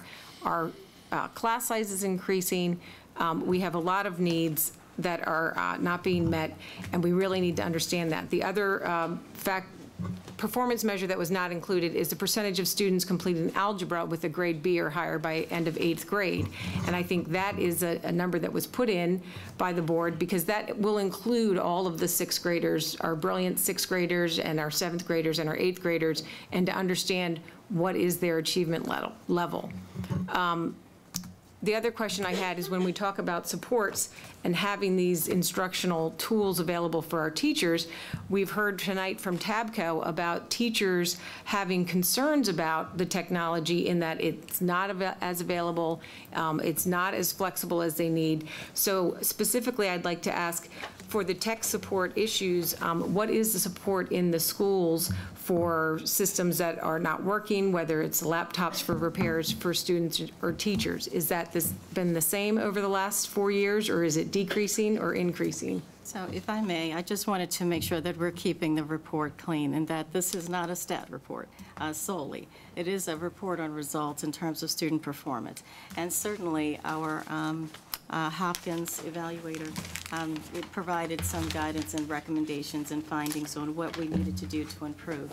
And we can certainly get back to the board with how we're looking at the device itself.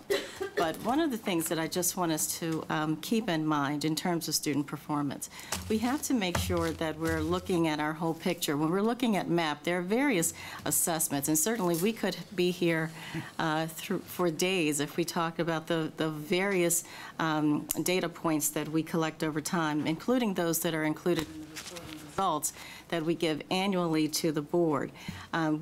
This is an effort to be more transparent in our efforts to make sure that we have included all of the significant data points. The Park results were recently released.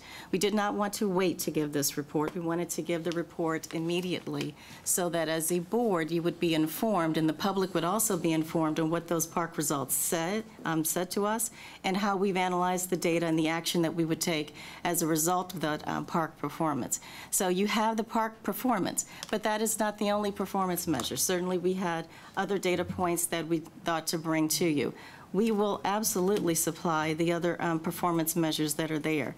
In terms of the tools, again, and I think I heard the term miracles, I would only say this, that it is a miracle to a child who is reading about a quarter behind in terms of grade performance, and once they make up that marked kind of improvement, I would suggest that we put ourselves in the shoes of a student who may be underperforming, and what that performance might look like if you make up that performance a quarter of instruction. When you make up that performance and then you are reading on grade level, that might feel like a miracle. Any more questions before we wrap up? Mr. DeVerge. Thank you very much. I'm not finished. All right, we'll get back to you in 1 second. Mr. DeVerge. Thank you so much. Dr. Brown, Thank you, and I want to join the other board members and thank you for coming and the information that both of you have shared with us this evening with regard to the report before us. Back when we were doing our review of the operating budget, you and I had an occasion to exchange comments during the board meeting reviewing the operating budget, and I referenced MAP, and you expressed your, I want to say, view, I suspect, hopeful, optimistic view, that the MAP numbers would reflect some positive movement and progress for our students. And as part of that exchange, I said to you, well, I suspect we're going to be having this conversation, or words to that effect, when the next budget comes before us. I do appreciate the fact that you've come before the next budget to update the board. What I wanted to ask you is whether when you return, that you take a moment and reflect as to what, if anything, differently our system might do beyond what we are currently doing, given these results. I don't speak for the full board. I'm just one of 12 members, and as has been printed in the paper, we are lay members of the board, although one of our members had a teaching career. I would just ask you to give some thought to that, what, in addition to what we currently do, we can add to, as I sometimes say, the quiver of what we have to work with in educating our students. Thank you, Mr. Brown. Dr. Brown. Mrs. Causey, you have the last word. Thank you. I also wanted to point out that when we're in the charts comparing elementary lighthouse schools to the non-lighthouse schools, that the lighthouse schools, they're 10 schools, and they have disparate results. So that average is not clearly indicating the achievement of the students in the county as a consistent average. There are some very high-performing schools, and there are some schools that are struggling. So I would like to see sent to the board those 10 lighthouse schools, their actual, that where you come to that average, because it's not, it's a very different picture, and we really need to understand how is all of our investment, hundreds of millions of dollars over the last several years, helping each of our students. Because if it's just helping high-performing schools that were already high-performing, that's not really helping the students that we really need to support that are in schools that have been struggling. So if I could, I'd like to make 3 points. Okay, you can when I'm done, because then Mr. Chair is going to cut me off, so thank you. And in general, when the slides say better than the state, that's better than the state average. Mm-hmm. So when in terms of our goal of globally competitive and world-class, we have much more improvement needed to rise above being average in the state of Maryland. And also in a lot of the results, we don't know where we are in comparing to the state average, because the MAP national growth it includes all other kinds of school districts that don't have the investment that our state makes in education. All right, now, Dr. Brown, you have the last word. So now I've got 4 points, and then I'll be done. One, of course, in any group of schools or group of students, there's a distribution of scores, and we average them. And so when we looked at lighthouse schools versus non-lighthouse schools versus the state, we're looking at all the students in those schools, and of course, there's variation in that, and one would expect that. Two, in terms of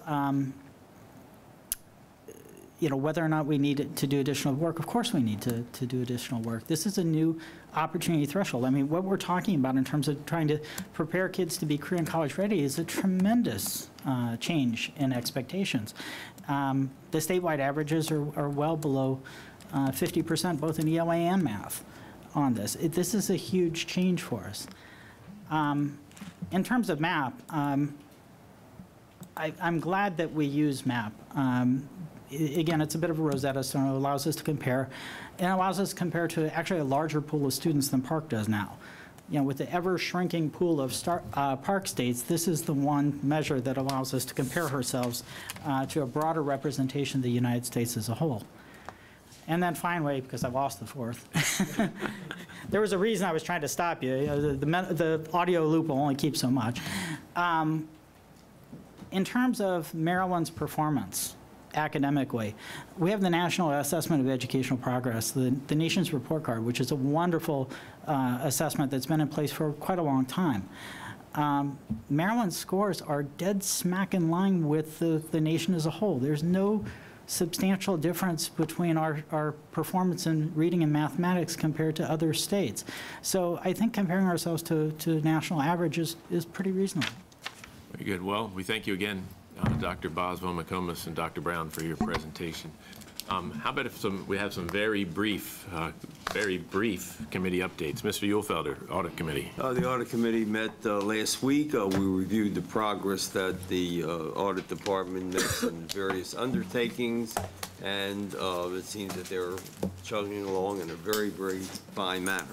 Very good. Mr. Stewart, anything from buildings? No. Nothing.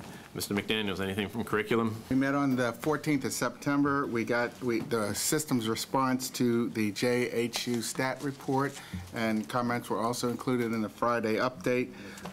We'll meet again on October 19th. Mrs. Miller, anything from digital safety and technology? Yes, we met last week. The SIT committee has a new chair, Mary Boswell-McComas. We also have moved to a quarterly schedule instead of the previous bi-monthly, but we did discuss having a more timely response to questions and issues between meetings to kind of help compensate for that change. Also, there is the new parental privacy opt-out form was distributed to parents in the paper packets at the beginning of the school year. But it is also available on BCPS-1. A lot of parents didn't seem to be aware of that. And the version that's on BCPS-1 has pop-ups that explain some of the fields that could be very helpful. The options have been greatly expanded, and so parents can make changes to those selections until October 1st for the year. We also discussed over many months the need to provide guidance and oversight on the posting of student images and personal info on social media sites by staff members. BCPS is working on getting some professional development in place on this issue, and I ask that the public please alert me of any postings they come across to aid us in this work. And finally, BCPS is working on several initiatives this year, including a response plan in the event of a student data breach, and I applaud this very proactive initiative. Mr. Virch, anything on policy review? Mr. Chair, I applaud you for recognizing me with regard to Policy Review Committee. The Policy Review Committee, which saw the departure of its prior chair in spring and our vice chair subsequent to that, and which had not met since May 24th, did in fact meet on September 18th. Policies, hard copies of policies which previously were not made available, although in accordance with the Open Meetings Act, were now made available to anyone who appeared at the committee meeting.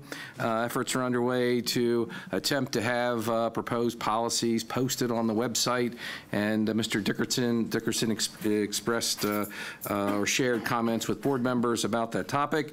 The board members had a very lively and productive, I feel, conversation about the policies that were reviewed, although we were without our student member for very, very good reasons. I had senior portraits that day, and they were running very late. Okay. So.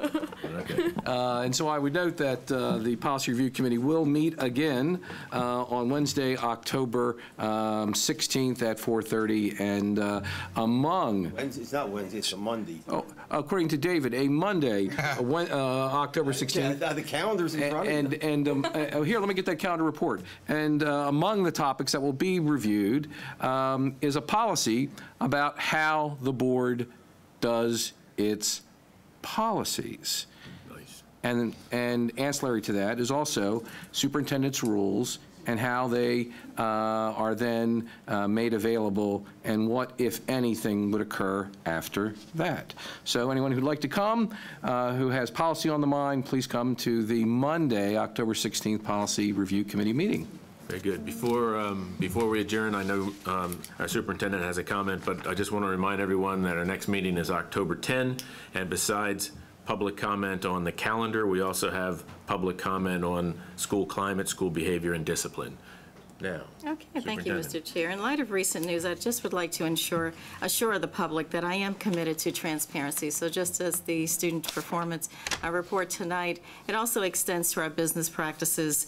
And I'd like to reassure our stakeholders that we are spending our public funds in a responsible manner. So to that end, I've requested a review of BCPS purchasing practices. Our school system has undergone a legislative performance audit in 2008 and also in 2015. We also have an annual audit of financial statements, and all of these audits include our Office of Purchasing. Further, our Office of Purchasing has recently been awarded and recognized for its work on September 15th, 2017. The Office of Purchasing received the Achievement of Excellence in Procurement Award for the 13th consecutive year. This distinction is collectively awarded by the National Procurement Institute, the Institute for Supply Management, and the National Association of Educational Procurement. And BCPS is one of only 7 agencies in Maryland and 27 school systems in the nation to receive the award. So therefore, we have every reason to believe that everything is in order. Nonetheless, I want to be able to provide assurances to the public of our responsible stewardship. So the scope of the review will be discussed with the board when the recommendations are brought to me for approval. So I just wanted to make that announcement. great. Thank you. Thank you. We're adjourned. Thank you. Mr. Hayden. You can't adjourn without looking around the table, Mr. Chair. On the topic we were just talking about, I'd like to make a motion that the board take a position in supporting the superintendent in conducting an independent review of purchasing practices and contracts and make it official with the board behind it. Great. Is there a second? Second. Any discussion? All in favor, please say aye. Aye. All right. Thank you, Mr. Hayden. All right, I'm looking around. We're adjourned.